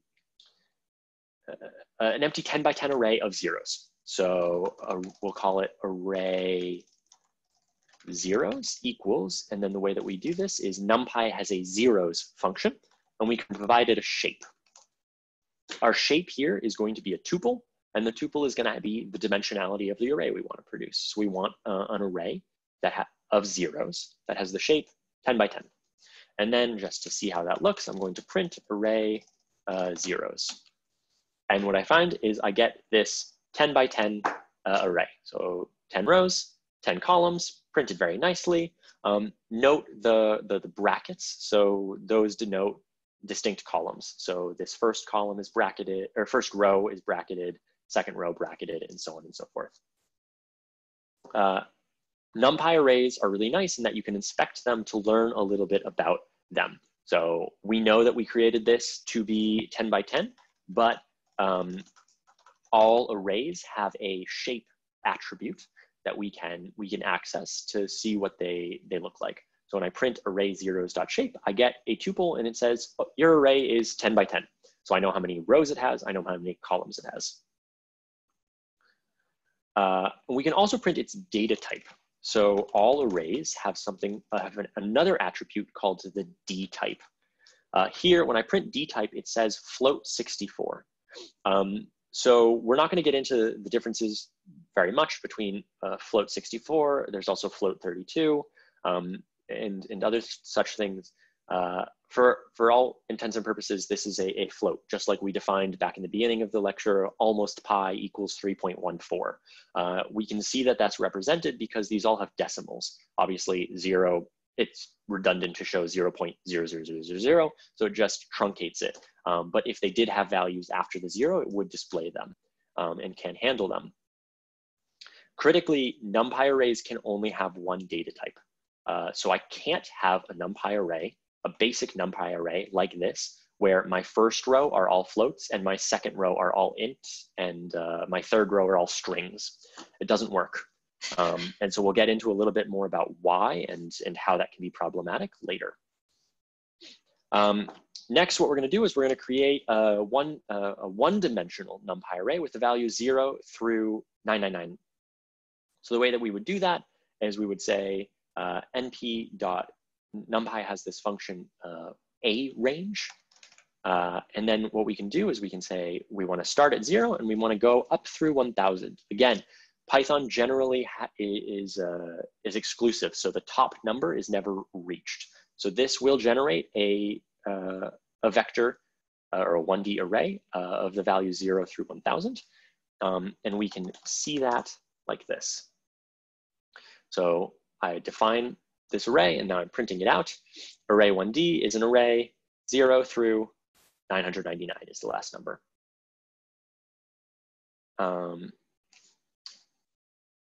If we wanted, whoops, that's not quite right. We're going to reshape our array to 100 by 10. So the way that we do that, 2D equals array 1D dot, we can use that reshape function that we looked at before, the help documentation for. So we can call numpy.reshape, and I want to reshape this array, and I want it to be 100 by 10. So the same way before that we provided the size of the array as a tuple, we can do that here. And then we're going to print our 2D array. And so now I have a two-dimensional array. You'll note that this looks quite different than this one-dimensional array. There's a lot more brackets. So again, our first row is now 0 through 9, our second row, 10 through 19, and so on and so forth. So we have 100 rows and 10 columns. How are you able to get the matrix to show completely? Mine just shows a line. When you say like a line, I'm not totally sure what is showing, but Jupyter Notebooks, you can, if you click on this little out over here, it will kind of toggle a larger display. So that might be what's happening. Alternatively, if you print the array, that usually gets it to try to show up. Okay, sorry. So Emily asked in the chat, how am I able to get the matrix to show completely? Mine just shows a line. Emily created her array 0 through 10,000. So NumPy, by default, when it's printing arrays, if your array is very, very, very big, you don't necessarily want to print it and then it to go on the page and scroll for 10 hours. For any of you who've worked in MATLAB and accidentally like printed out a matrix that's, 10,000 columns by 10,000 rows and then waited for, an hour for it to all print to your screen, you can understand that that's not necessarily useful or helpful. And so NumPy, when it's displaying arrays of a very large size, will truncate them and only show the first few values and the first last few values, or first final a couple final values, just as a kind of help to show you what you have approximately. So we can also multiply every value in our array. So if we do array times 2 equals array 2D times 2, and then array times 2 times 2. What this is going to do is it's going to take every entry in our 2D array, so 0, 1, 2, 3, and multiply it by 2. So note the slight difference in syntax between this and, for example, MATLAB. Here we we just have to use the same multiplication the same multiplication operator as we would to normally multiply like an int by 2 or a float by 2 to multiply element-wise every number in our array by 2. And then we can, if we wanted to, inspect, well, we don't have 50 elements, inspect the first 5 elements. So we can, the same way that we sliced lists to get subsets of the list, we did, random stuff, square bracket, colon 2 to get the first 2 elements of our list. We can do the same thing for NumPy arrays. And the way that that works is we use the same square brackets and we use the same, for example, colon number. So this will give me the first 5 elements of every row. So if I print that out now, scroll down, or I'm sorry, this is going to give me the first 5 rows. See, I messed myself up. So the first, yes, the first 5 rows, and then if I do a comma, I'm now indexing columns. So I'm saying I want the first 5 rows, and I want the first 2 columns, which is a little bit different than what I'd written here. The first 2 elements of each of the first 5 rows. Let's do that. So I can see, comparing what I've done here, this is the first 5 rows, 0, 20, 40, 60, 80, and it's the first 2 columns, 0, 2, 20, 22, 40, 42, etc. So slicing can be a little bit tricky. It does take a little bit getting used to, but you always index rows and then columns and then every dimension thereafter, and you separate those via commas. I can, instead of doing slices, just grab single values. So let's say I want the 4th value in the first row. I would say I want the 0th row, and I want the 4th value. Again, remember, because Python is 0 indexed, the 4th value is the 3rd index. And so 0, 3 gives me 6, just as I would expect.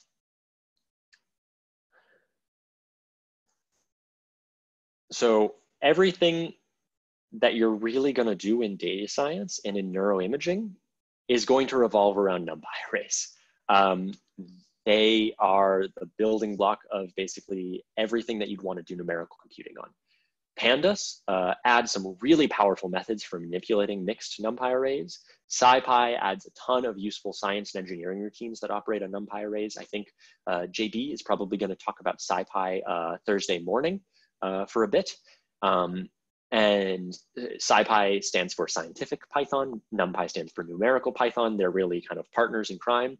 And then scikit-learn is state-of-the-art machine learning on NumPy arrays.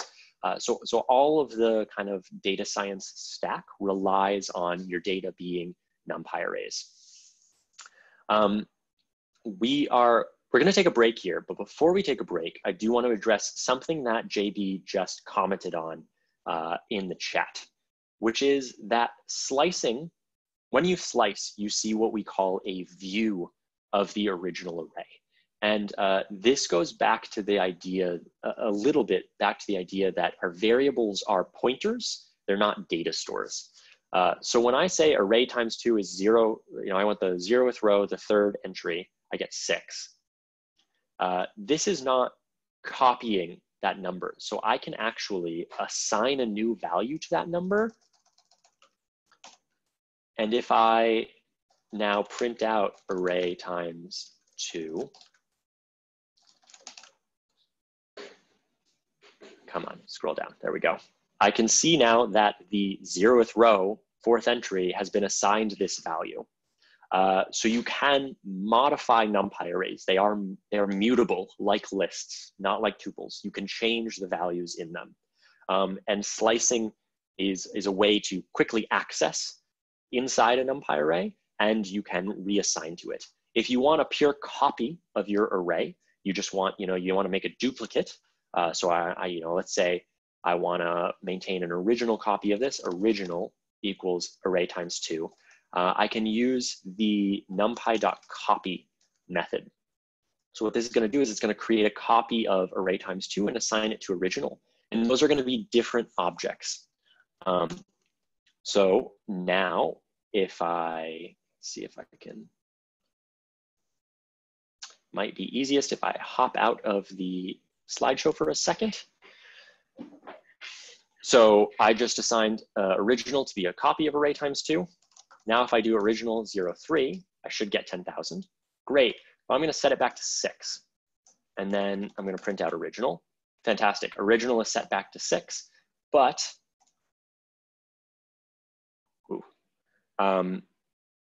we can check array times 2 and see that it's been unchanged.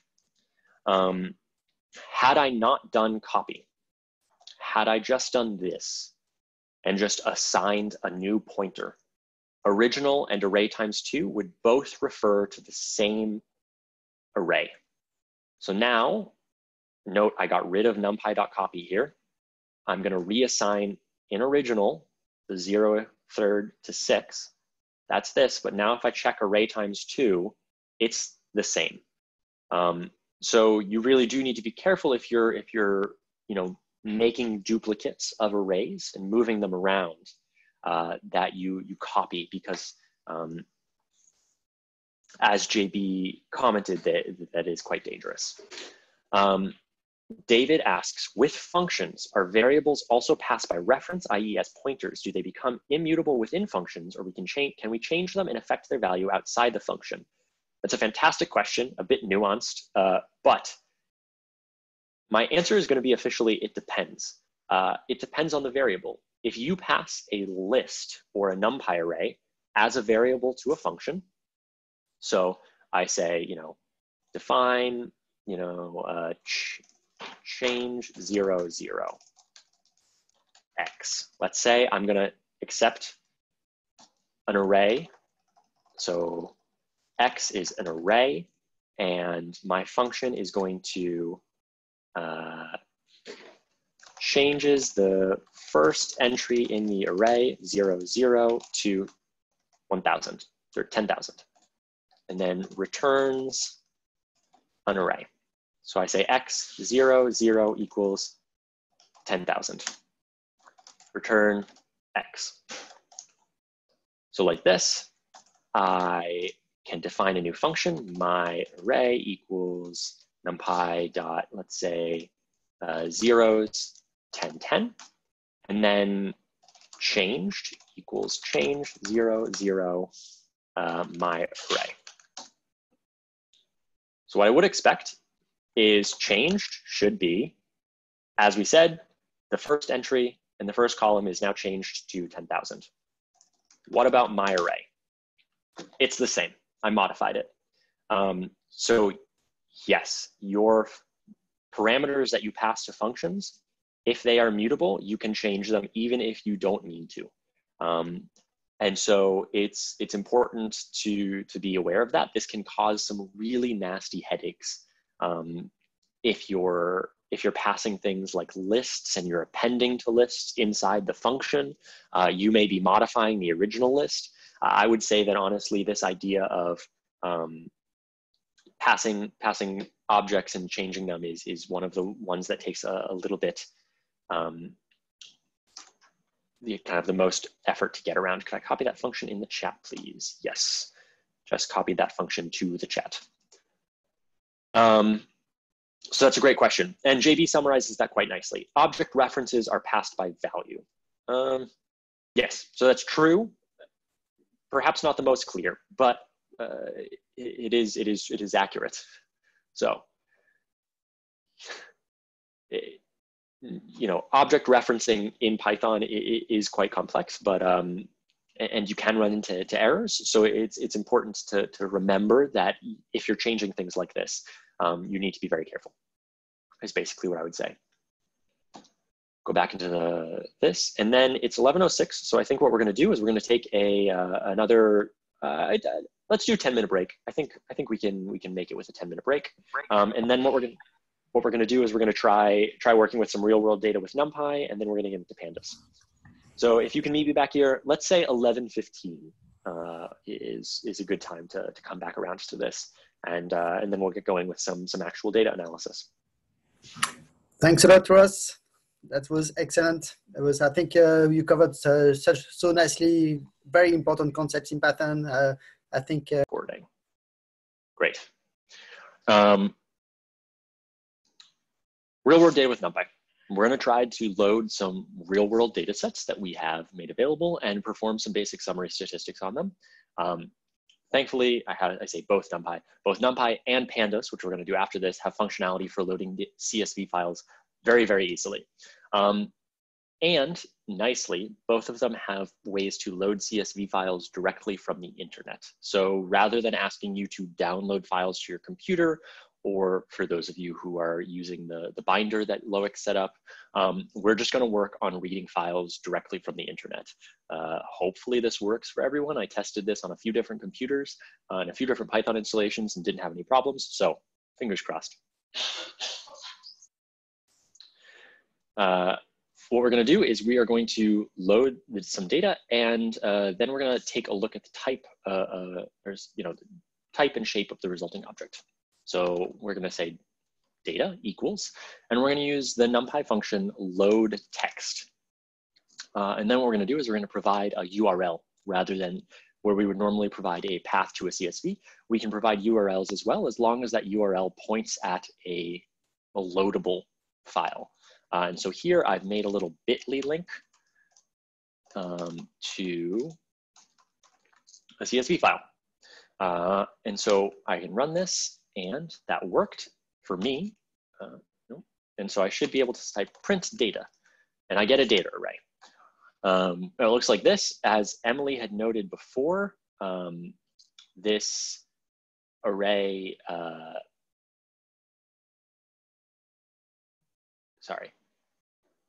this array has a couple ... dots, and that's because it's a pretty big array. So how big is it is a question that we want to know.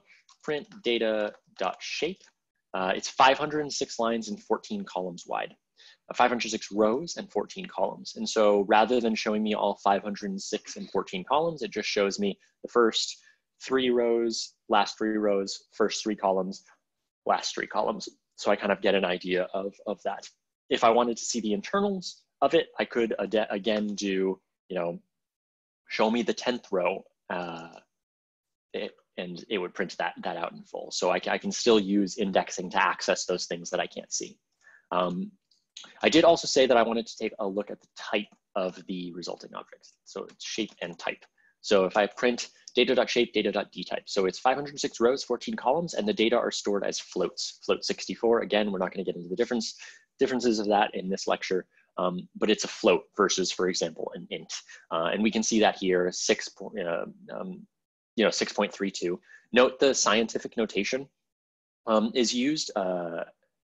NumPy will occasionally, depending on kind of how dramatically different your floats are, will default to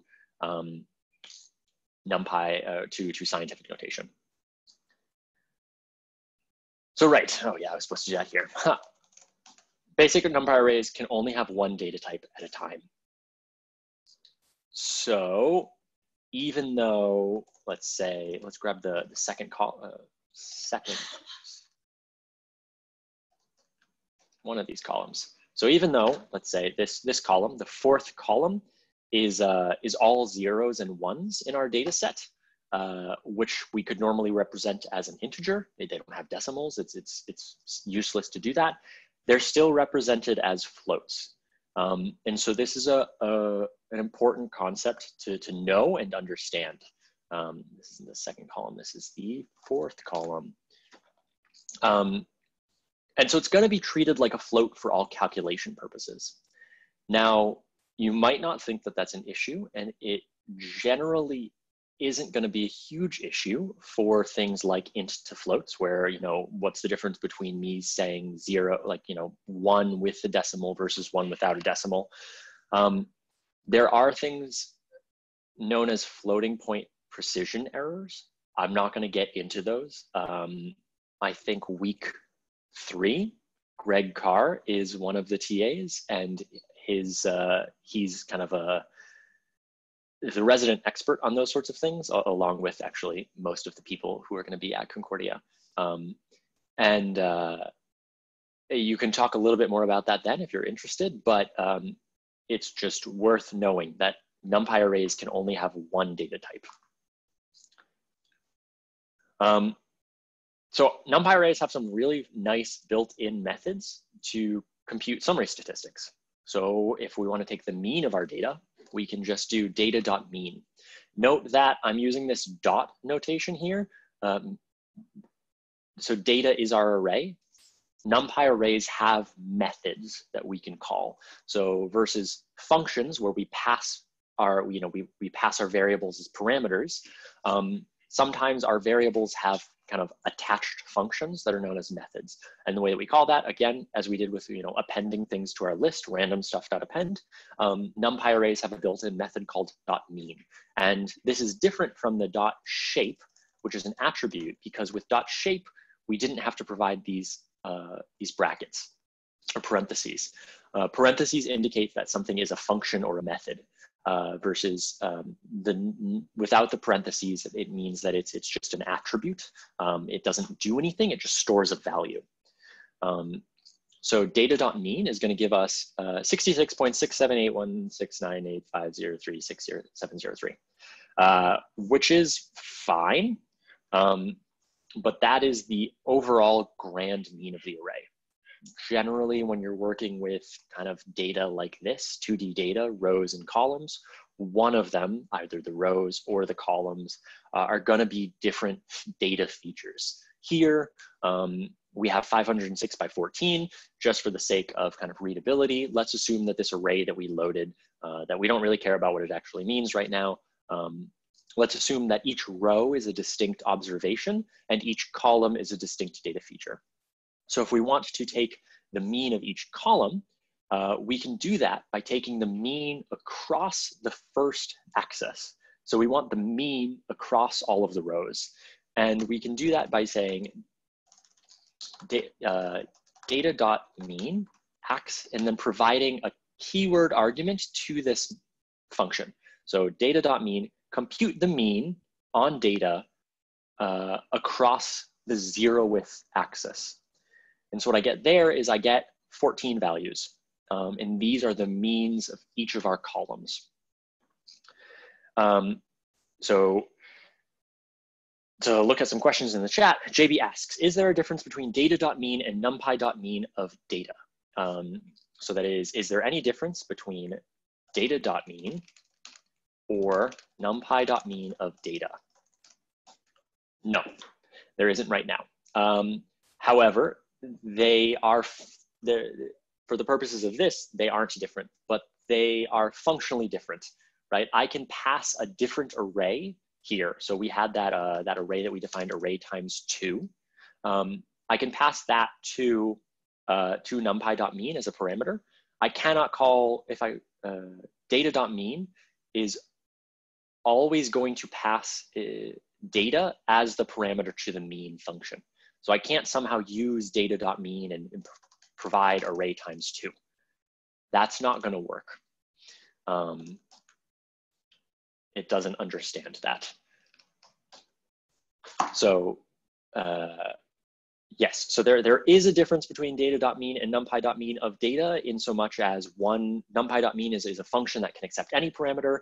Data.mean parentheses is saying I'm calling the mean method of the data object. So Sivanya asks, does axis always refer to the row? Why do we need to use axis? I can specify different axes here. So remember, data is a 2-dimensional array. So it has 2 axes. It has the row axis and the column axis. So I'm saying I want the mean across rows. If I said axis equals 1, this would say take the mean across columns instead. And so rather than getting 14 values, I'm going to get 506 values. So that is the differentiation between axis there. Yep, Ella, Jake is responding to Ella. Ella asked, is there a way to get the documentation of methods? Absolutely. Data.mean question mark is going to open up this little thing that tells me, returns the average of the array elements along the given axis. And so we can see that it accepts these 4 parameters, and that you should refer to numpy.mean for the full documentation. And so this kind of hints at the idea that this is really just calling numpy.mean, but it's using it with data being that first parameter. Function equals method in Python. Emily asks, is a function equivalent to a method in Python? Yes. However, methods are bound to objects. So I would never just be able to call .mean. A method always belongs to something, versus a function, print, is standalone. This is a function that's not bound to a specific kind of object. And so Loic puts it quite nicely, this whole, a method is always a function is not necessarily a method. So just to get back to where we were, if I print data.mean of, I want the mean taken across rows, across the first axis, and again, because Python is 0 indexed, the first axis is 0. I'm taking the mean across those, so I'm getting the mean of each column. And so we get that here. What about other measures? Can we do other things? Absolutely. NumPy arrays come with a bunch of very helpful methods for calculating summary statistics. So for example, we can print data.standard, standard deviation, which is abbreviated STD, across the rows as well. So here we now have the standard deviation of each of the columns in our data matrix. We could do the minimum. Print data and this is abbreviated min across the rows. And again, that's now the minimum value for each of our columns in our matrix. We can print the maximum, data.max axis equals 0. Now we have the max value for each of the columns in our matrix, and so on. And so there are a lot of very useful commands or methods bound to NumPy arrays that you can call. Again, one of the best ways to see this is to type your array, type dot, and then tab. And now this is going to list all of the available methods that I can use attached to my NumPy array. So we can see things like, you know, max, mean, min, PTP. PTP is going to give me this is a bit confusing. PTP gives you the peak to peak of the array. So that is the maximum value minus the minimum value, also called the range. But they don't use that terminology because that conflicts with some built-in Python functions. Yes, so Eduard asked a very important question, which is what happens if you have NaN in your array? And so we're gonna talk about NaNs in a little bit, but NaN is not a number, it's a missing data value, for example. And when you do this data.max or min or standard deviation or any of these computations and you have an NaN, the value that you get back is an NaN. So NaN, not a number, plus 1 is not 1, it's NaN, it's not a number. You can't do any math operations with NaN. So I think that's an important concept. As I said, we are going to get to it in a little bit, I believe. I can't remember exactly if I put that in or not. If we don't, I will revisit it at the end because that is a really important concept. I definitely did put it in. It's in the pandas section. So we're going to be getting that in a sec. Subsetting data. So working with our real world data, what if we want to extract certain data observations based on some arbitrary criteria? Let's say we want to examine, outliers in our data. Outliers is a loaded term. I'm sure JB has opinions on this, but for the purposes of us, what we're going to do is we're going to calculate the 2.5 standard deviation range around the mean of our data, and we're going to try and find outliers outside that. So we're going to take the first column of our matrix, first column, And the way that we do that is we are slicing, as we talked about, we can slice NumPy arrays just like lists with the square brackets. Colon here means take all of the rows, comma, take the 0th column. So if I do this first and print out what first column is, it's now just a single column. I can check that with the shape. It's 506. It doesn't, we've just taken that first column. And so now what we want to do is we want to calculate the lower bound of our kind of quote unquote outlier range. So that's the mean minus the standard deviation times 2.5. And then we want the high.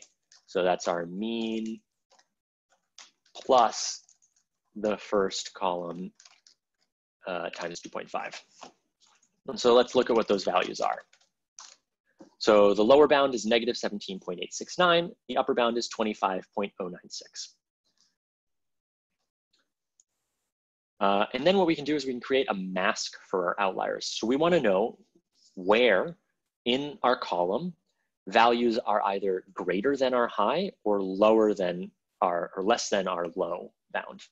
So first column greater than high would give us a mask. So where this is true, it means that entry of first column exceeds our value for high. Just the same, first column less than low evaluates. We can see here that actually all of these are false. There are no values that are less than our low range.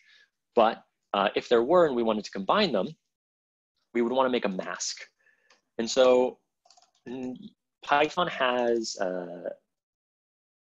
the way that we would do that in NumPy is with an OR command. We want values that are either lower than our low or higher than our high.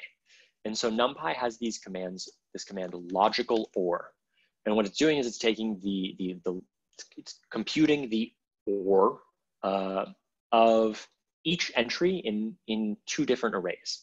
So we have our first column is greater than high. First column is less than low. So these are our two arrays that we saw are trues and falses.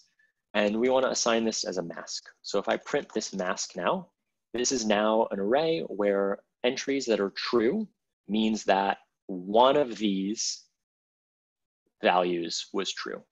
So either the value in our data is outside the bound is an outlier because it's too high or it's too low.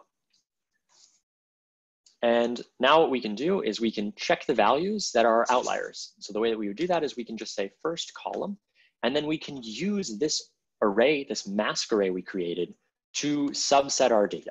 So the same way that we would normally slice with, 0 or 1, we can just provide another array as long as that array is these true false values. This will work. So now we've extracted these, handful 1, 2, 3, 4, 5, 6, 7, 8, 9, 10. These 10 outlier values in our first column, which we can see are all quite a bit higher than our upper bound, have been extracted and printed out.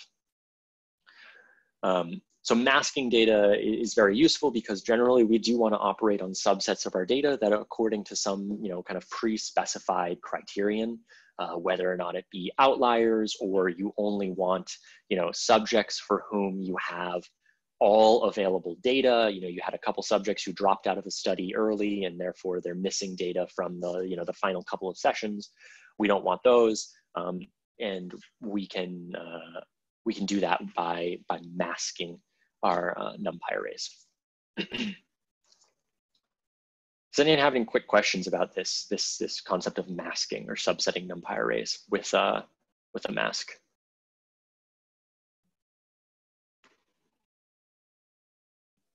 If not, well, okay, cool. So we're going to go on. What happens now if we want to modify and save data back to our disk? So let's say we are just working off of our normal data. We wanted to multiply every entry by 2 because why not? These were sample scores and we needed to duplicate them for some reason. That's part of the scoring scoring for the questionnaire that our participants filled out. So our modified data, we've multiplied every entry by 2, and now we want to save this. So the way that we do that is the opposite of the way that we loaded the data. So rather than load txt, we want to save txt. And we can just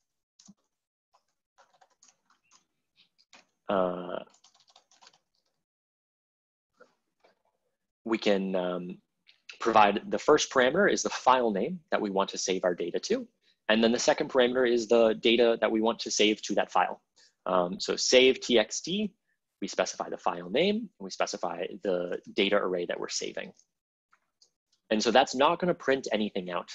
Nothing is printed to screen when you use numpy.saveText.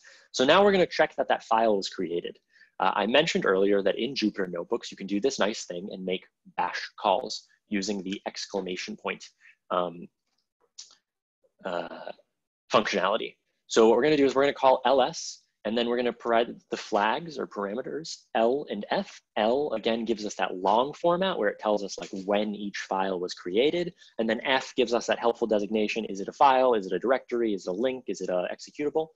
And I just want to know, was modified data.csv created on disk right here? Again, as a reminder, if you provide a file name to ls that does not exist, it gives you an error. So this shouldn't give us an error. And indeed it doesn't. It says, tells me modified data was created on the 12th of May at 11:35. It's 177,000 bytes and it's owned by me. So saving data back to disk, just as easy as loading it in, which is very nice and helpful for people who are kind of modifying their data on the fly. What happens when we have data of mixed types though? So we said that, for example, integers can be represented as floats. Sure, 1 versus 1.0, not a huge stretch. What happens if we have strings? Let's say we have data for participants in a study, and one of the variables that we want to consider is their self-identified gender. So how would we capture that? Or in another study, we were interested in something to do with participants' hair type, what color their hair was. How do we have that? So to do that, I've created there's another link. So we're going to load in some new data from this link, and we're going to do it the same way we did before, just to hammer home. This is how we load in data in NumPy. So if everyone wants to type, data equals numpy.loadText, and then the URL https //bit.ly nds python mixed, and press enter. What you're going to get is you're going to get this really fun error message. And so what it's going to say is it's going to say value error, could not convert string to float. And then it's going to tell you exactly what value in our file it tried to convert to a float. By default, NumPy load text assumes you are loading purely numerical data, and it assumes that you want that data to be stored as floats. If you want your data stored as anything else, you need to specify that. And so unfortunately, our data have strings in it. And so we need to specify that we need our data to be stored as strings. So the way we do that is the same deal, numpy.loadText, the same path. And we're going to provide an additional parameter to our NumPy load text call. And it's called dtype equals string. String here, as I've written it, is how Python tells something that it is a string. So I say dtype equals string. I want all of the data I load in from this file online to be loaded in as a string. So if I do that and I type print data, I now get back my loaded in data. It looks like this. It's a little bit messy, confusing. And I can see that this is mixed data. I have some values that look like they should be strings, other values that look like they should be maybe number integers, some values that look like they should be floats. And then if we inspect the data shape, so if I say print data.shape, this tells me that the data only has one dimension. There are no columns to this data. It just has 41 rows. But we see that it really seems like there should be columns. We have this thing that should be potentially a hair column, something called FSIQ, VIQ, PIQ, weight, height, MRI count. Those things should be separated into distinct columns in our array. The reason that they weren't is because NumPy by default assumes that your delimiter, that is the character that separates your columns, is white space. So either a space or a tab character or something like that. We can see that for some reason, this person chose to delimit their file with semicolons, which is a little bit irregular, but that is no issue. We can still fix it. So we need to specify that in our call to load text. So again, we're gonna enter the same command as up above, where we're loading from there. We again need to specify that our D type is a string. And then we also provide this delimiter keyword argument. And we're gonna specify that that is a semicolon. So note here, we need to provide the semicolon as a string. I can't just type that, that doesn't work.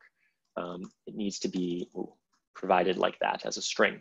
And now if I print my data.shape, I get data that has 41 rows and 8 columns, which is close to what we saw up there. And if I just then print the data, I can see that I've separated, these semicolons are gone and things look like they're separated now into each of their distinct columns. So we made it that far. We've got this new data loaded that we want to work with. It has these different data types, some hair color, these different IQ types, weight, height, MRI count. Let's start with trying to get the mean of our data. So if I type data.mean, just as we did up above, that gives me a really strange error. Cannot perform reduce with flexible type. So the only thing here that maybe gave me a hint as to what I should check out is the type word. So I need to check the data type. So if I'm gonna print the D type of my NumPy array, they give me this very strange variable, less than U11. NumPy arrays are very strange at holding strings. Again, I reiterated earlier, NumPy arrays can only have one data type per array. So because one of the entries in the array is a string, everything else in the array is going to be treated as a string. And so it's operating on that as a string. We can't take the mean of strings. It doesn't make sense to take the mean of, for example, white versus black hair. That doesn't make any sense. We need numerical data to take the means of. And really, NumPy is best suited for taking the, operating on numerical data in Python. So we need to try something else. So in the last 15 minutes, what we're going to do is we're going to take a crash course into pandas, which it sounds like some of you are familiar with. You were talking about how you use Lambda functions in pandas all the time. Pandas is fantastic. I'm a really big fan. That is what I thought, an uncontroversial opinion, but I have learned more recently that there are people who really don't like pandas for various reasons.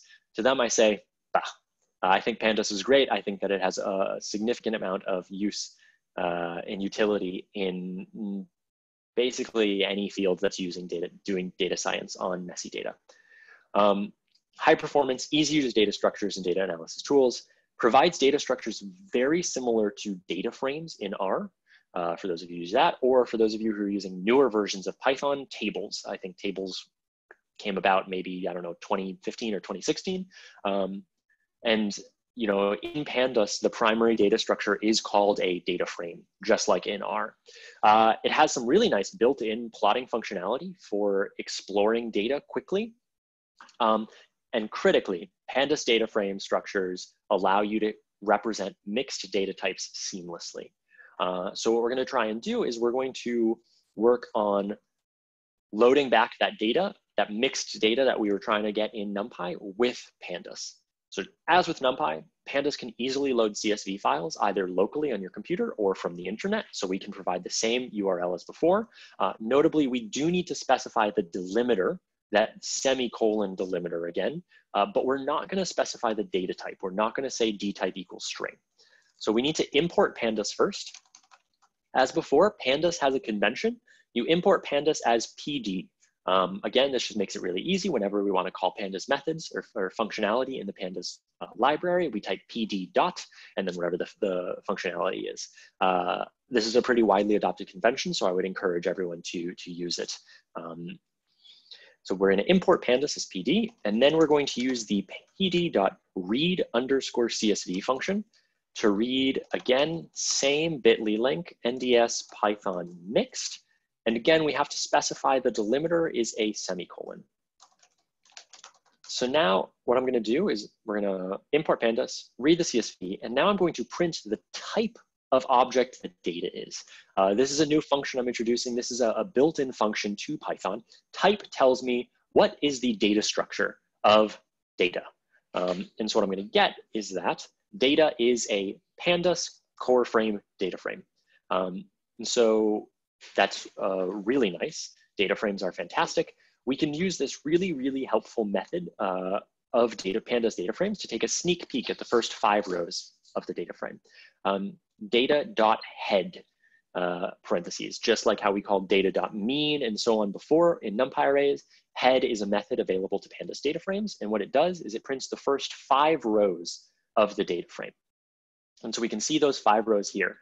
Jupyter works really, really nicely with pandas data frames, and so I get this like a really beautiful rendering output, unlike what I was seeing with the NumPy arrays before, where I can if I highlight over a row, or move my mouse over a row, I get this pretty highlighting so I can see what I'm looking at. And data frames have some really nice functionality. So we can select columns in data frames using their names. This is similar to how we would select keys from dictionaries. So for example, if I want the hair column of my data, I can do that. And then hair, I can type hair.head, and I'll get the first 5 rows of now my hair thing. I can also select multiple columns. So if I want hair and that FSIQ value, I can do that by providing a list of column names to data. So see here, I just have these 1 square brackets and I provided hair. Here I have the 1 outer square brackets and I'm providing a list, hair and FSIQ.head. And now I see that I got both columns. So this is really, what is the type of hair? That's a great question, JB. Why are those different? So a single column of a data frame is referred to as a pandas series. It has a lot of the same functionality as a data frame, but it's distinct because it doesn't have a representation of columns. It's a single column or a vector. It's like a 1D array in NumPy compared to a 2D array. So we can check that by checking the type of hair, print type of hair using that same function that we saw before. And I see that hair, which was the one-dimensional thing, is a pandas series, but I can compare that now to hair and FSIQ, which is a data frame. So data frames can have multiple columns, have this concept of columns. Series don't have a concept of columns. It's a single entry or single kind of vector.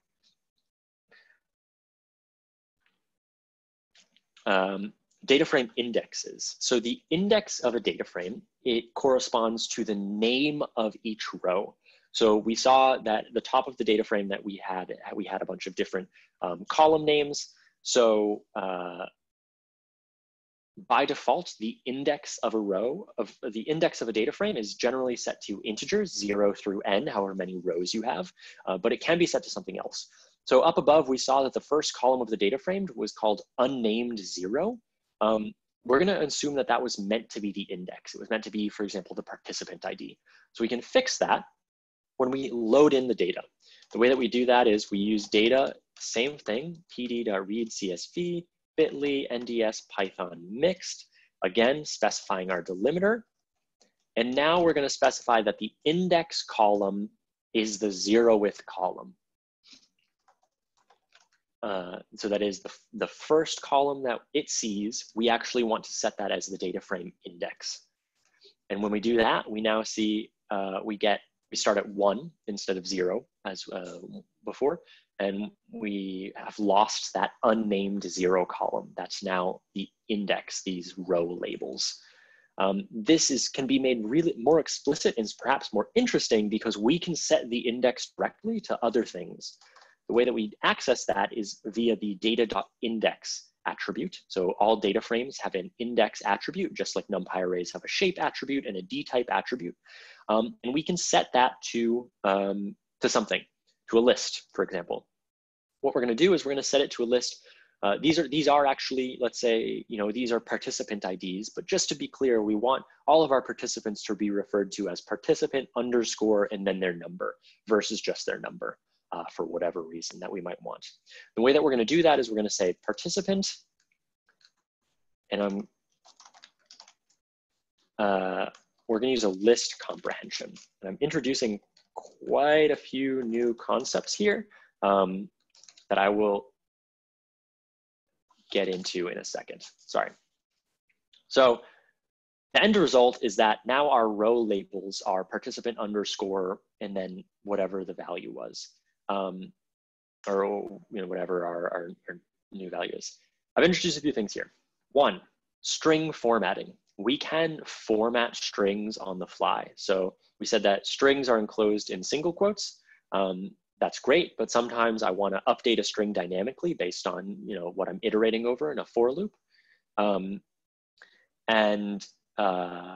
way that I can do that is I can use these little curly brackets inside a string, and the dot format method. All string objects in Python have a dot format method to pass whatever the value is provided to format into the string directly. And then this is the same syntax as our original list comprehensions that we showed. What I'm doing is I'm iterating for every n in range len data. So these are two new built-in Python functions. Len of data returns the length of a data object. Here, len is always the length of the first axis of a data object. So if I have a multi-dimensional array or a pandas data frame, this is the number of rows that I have. And then range just gives me a sequence 0 through, not including whatever this number is. So len of data is going to evaluate here to however many rows I have in my data frame. And then the range of that is going to say 0, 1, 2, 3, 4, 5, and so on. And so I'm creating a new list that's just participant underscore 0, participant underscore 1, participant underscore 2, and so on and so forth as we go through. JB asks a very important question in the chat, which is, should index have unique values per row? Your index does not need to have unique values per row. There are some instances where you can imagine potentially wanting to have duplicate, the same indices for a given row. I personally err on the side of always maintaining duplicate or unique indices for my data frames. And if there's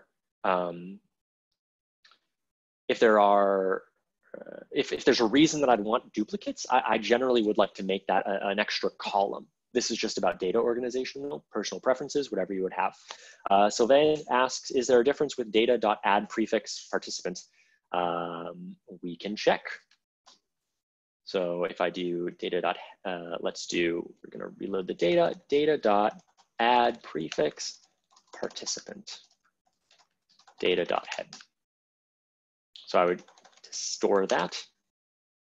So to answer Sylvain's question, yes, there is a bit of a difference. Data.add prefix participant, that added participants to the column labels.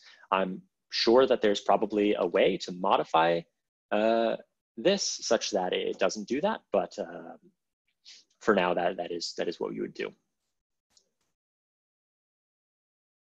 Okay, so I don't want that to actually be like that. So we're just going to reset it so that we're like this. We're back to this, participant underscore 0.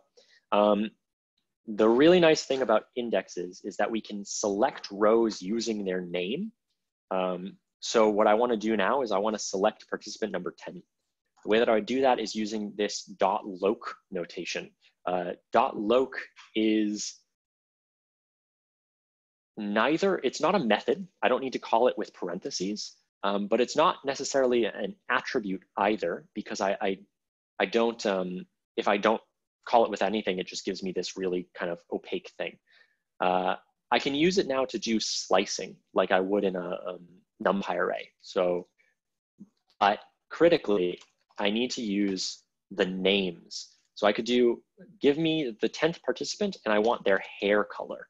But rather than doing, you know, the entry 10, and then I need to remember what column hair is, it's the 0th column, I can use names, actual names instead. And that's gonna tell me that participant 10's hair is white, which is really helpful. So basically it gives you named access to your data contents, unlike in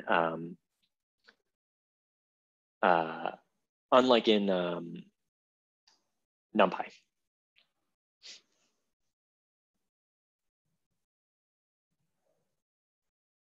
So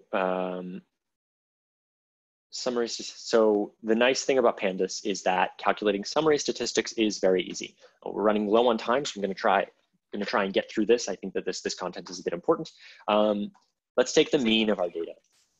So the way that we had calculated the mean on the NumPy arrays with our .mean method, we can do the same. Pandas data frames also have that. And when I do that, it gives me the mean of each of my columns individually. So Pandas, unlike NumPy, I don't need to specify take the mean over the rows. It knows that I probably want to do that because of how the data are stored. It says, I'm going to calculate your mean separately for all of your columns. However, the caveat is it's only going to calculate the means of my numerical columns. So as we said, it doesn't make sense to take the mean of my hair column. So it omits that. So note that axis is equals 0 is not needed. It knows not to take the overall mean. However, I can provide it if I need to, if you really want to, and it will give you exactly the same thing. We can also use this incredibly helpful method to get a lot of stats quickly on a data frame, and that is data.describe. When I do that, for every numerical column, it calculates the count, how many non-missing values there are in that column, the mean of the column, the standard deviation, the min, the quartiles, medians, and max. So this is really nice, quick view of your data. I use describe all the time when I'm loading in data that I'm unfamiliar with, and I think that this is a really nice function. Notice that, you may have noticed that weight and height weren't included in those metrics. Those are numerical values. Weight and height should be things that you can take the mean or standard deviation of. And so we need to find out why. To do that, we can check the data type of those. So the way that we do that is we select the columns from the data frame, and then just as with NumPy, Pandas series have D-type attributes. So we can print the D-type of these. And it says that they're objects. We would expect them to be something like floats. And so an object data type in Pandas is really their version of like, I don't really know what it is. It could be a string, it could be something else where we're not totally sure. And so we need to figure out why. So we're gonna check our weight column to do that. So I'm gonna print weight. And what I can see right off the bat is that participant 1 has this period here in their data. And that might be why my weight column is being interpreted as an object. A period is not a number. If you're familiar at all with like Qualtrics surveys will sometimes export data with missing values as periods. This probably just means that we didn't get a weight for participant 1, which is not hypothetically a problem. We should be able to get around that, but we need to figure out how to do that. And so we can replace values in Pandas data frames with the very helpful data.replace notation. And so what we're replacing is we're replacing all periods with the numpy.nan value. So pure Python doesn't have nan built in. This is kind of like a NumPy specific thing. So we have to say numpy.nan, just like we would math.py, for example. And we want to replace all the entries of data that are periods with numpy.nan, and then reassign that resulting data frame to our data object. So note that I can't if I just do this, data.replace, I get an output where all of my periods have been replaced with nans, but when I then call data in the future, data still has the periods. I need to reassign my output there. And so if I replace all of the dots with nans, I get exactly what I want. So we're gonna now recheck our data.weight dtype and data height dtype. Unfortunately, we see that they're both still objects, which isn't quite what we wanted. We thought that by assigning them to nans, we got rid of those missing values, but unfortunately, Panda said, these were loaded as objects. I'm going to keep them as objects until you tell me otherwise. And so what we can do is we can cast them to a float. Casting is a tool in Python to convert a data object from one data type to another. And the way that we do that is we can say data.weight as type float. And then we now see, the nan is here, and all of the other values have now these added point zeros, suggesting that it's been cast successfully. These are being represented as floats. This is kind of annoying to have to do for every column individually. And so Pandas recognizes that sometimes data are stored differently. And so we can specify this when we load our data. We can tell Pandas what our missing values are. So we're going to go way back to our pandas.readcsv command. We're going to specify the delimiter. We're going to specify that we want our index column to be 0. And we're going to specify our NA values are period. And now when I do data.head, I see that right off the bat, that's the participant 2, their weight is set as nan. And now when I do data.describe, weight and height have been included in this. They are now numerical. And so Pandas reading data in Pandas is incredibly easy. Pandas.readcsv, you can do the pd.readcsv question mark to get the full documentation of all of the possible parameters that you can read, but they've made it really, really easy to read very messy mixed data so that you can do a bunch of operations on it. Unfortunately, we're out of time, so I think we're just gonna go right to the summary about Python. Currently sits at the top as the world's most popular dynamic programming language. It's increasingly dominant in the world of data science. I have some family and friends who are, do data science as careers, and it's a mix between SQL and Python as the two things that they kind of live and breathe in the day-to-day. Python, it's relatively easy to learn, performant, that is, it performs quite well, and it has this enormous ecosystem. So thinking of it as the second best language for everything is probably a nice summary of it and way to go. And so I've included some references these references are really from Tal and Neuro Academy, some references for learning Python in the future.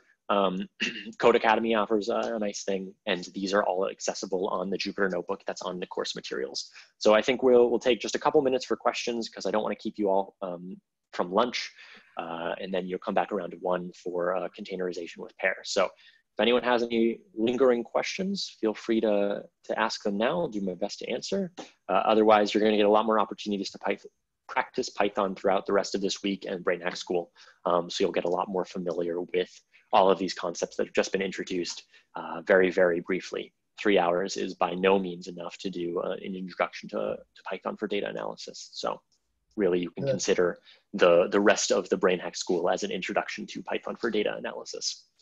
But Ross, that was such a great tour of some of the main tools that many of us would be using, many of you would be using. So I think thank you so much for that. It was an excellent tour of things.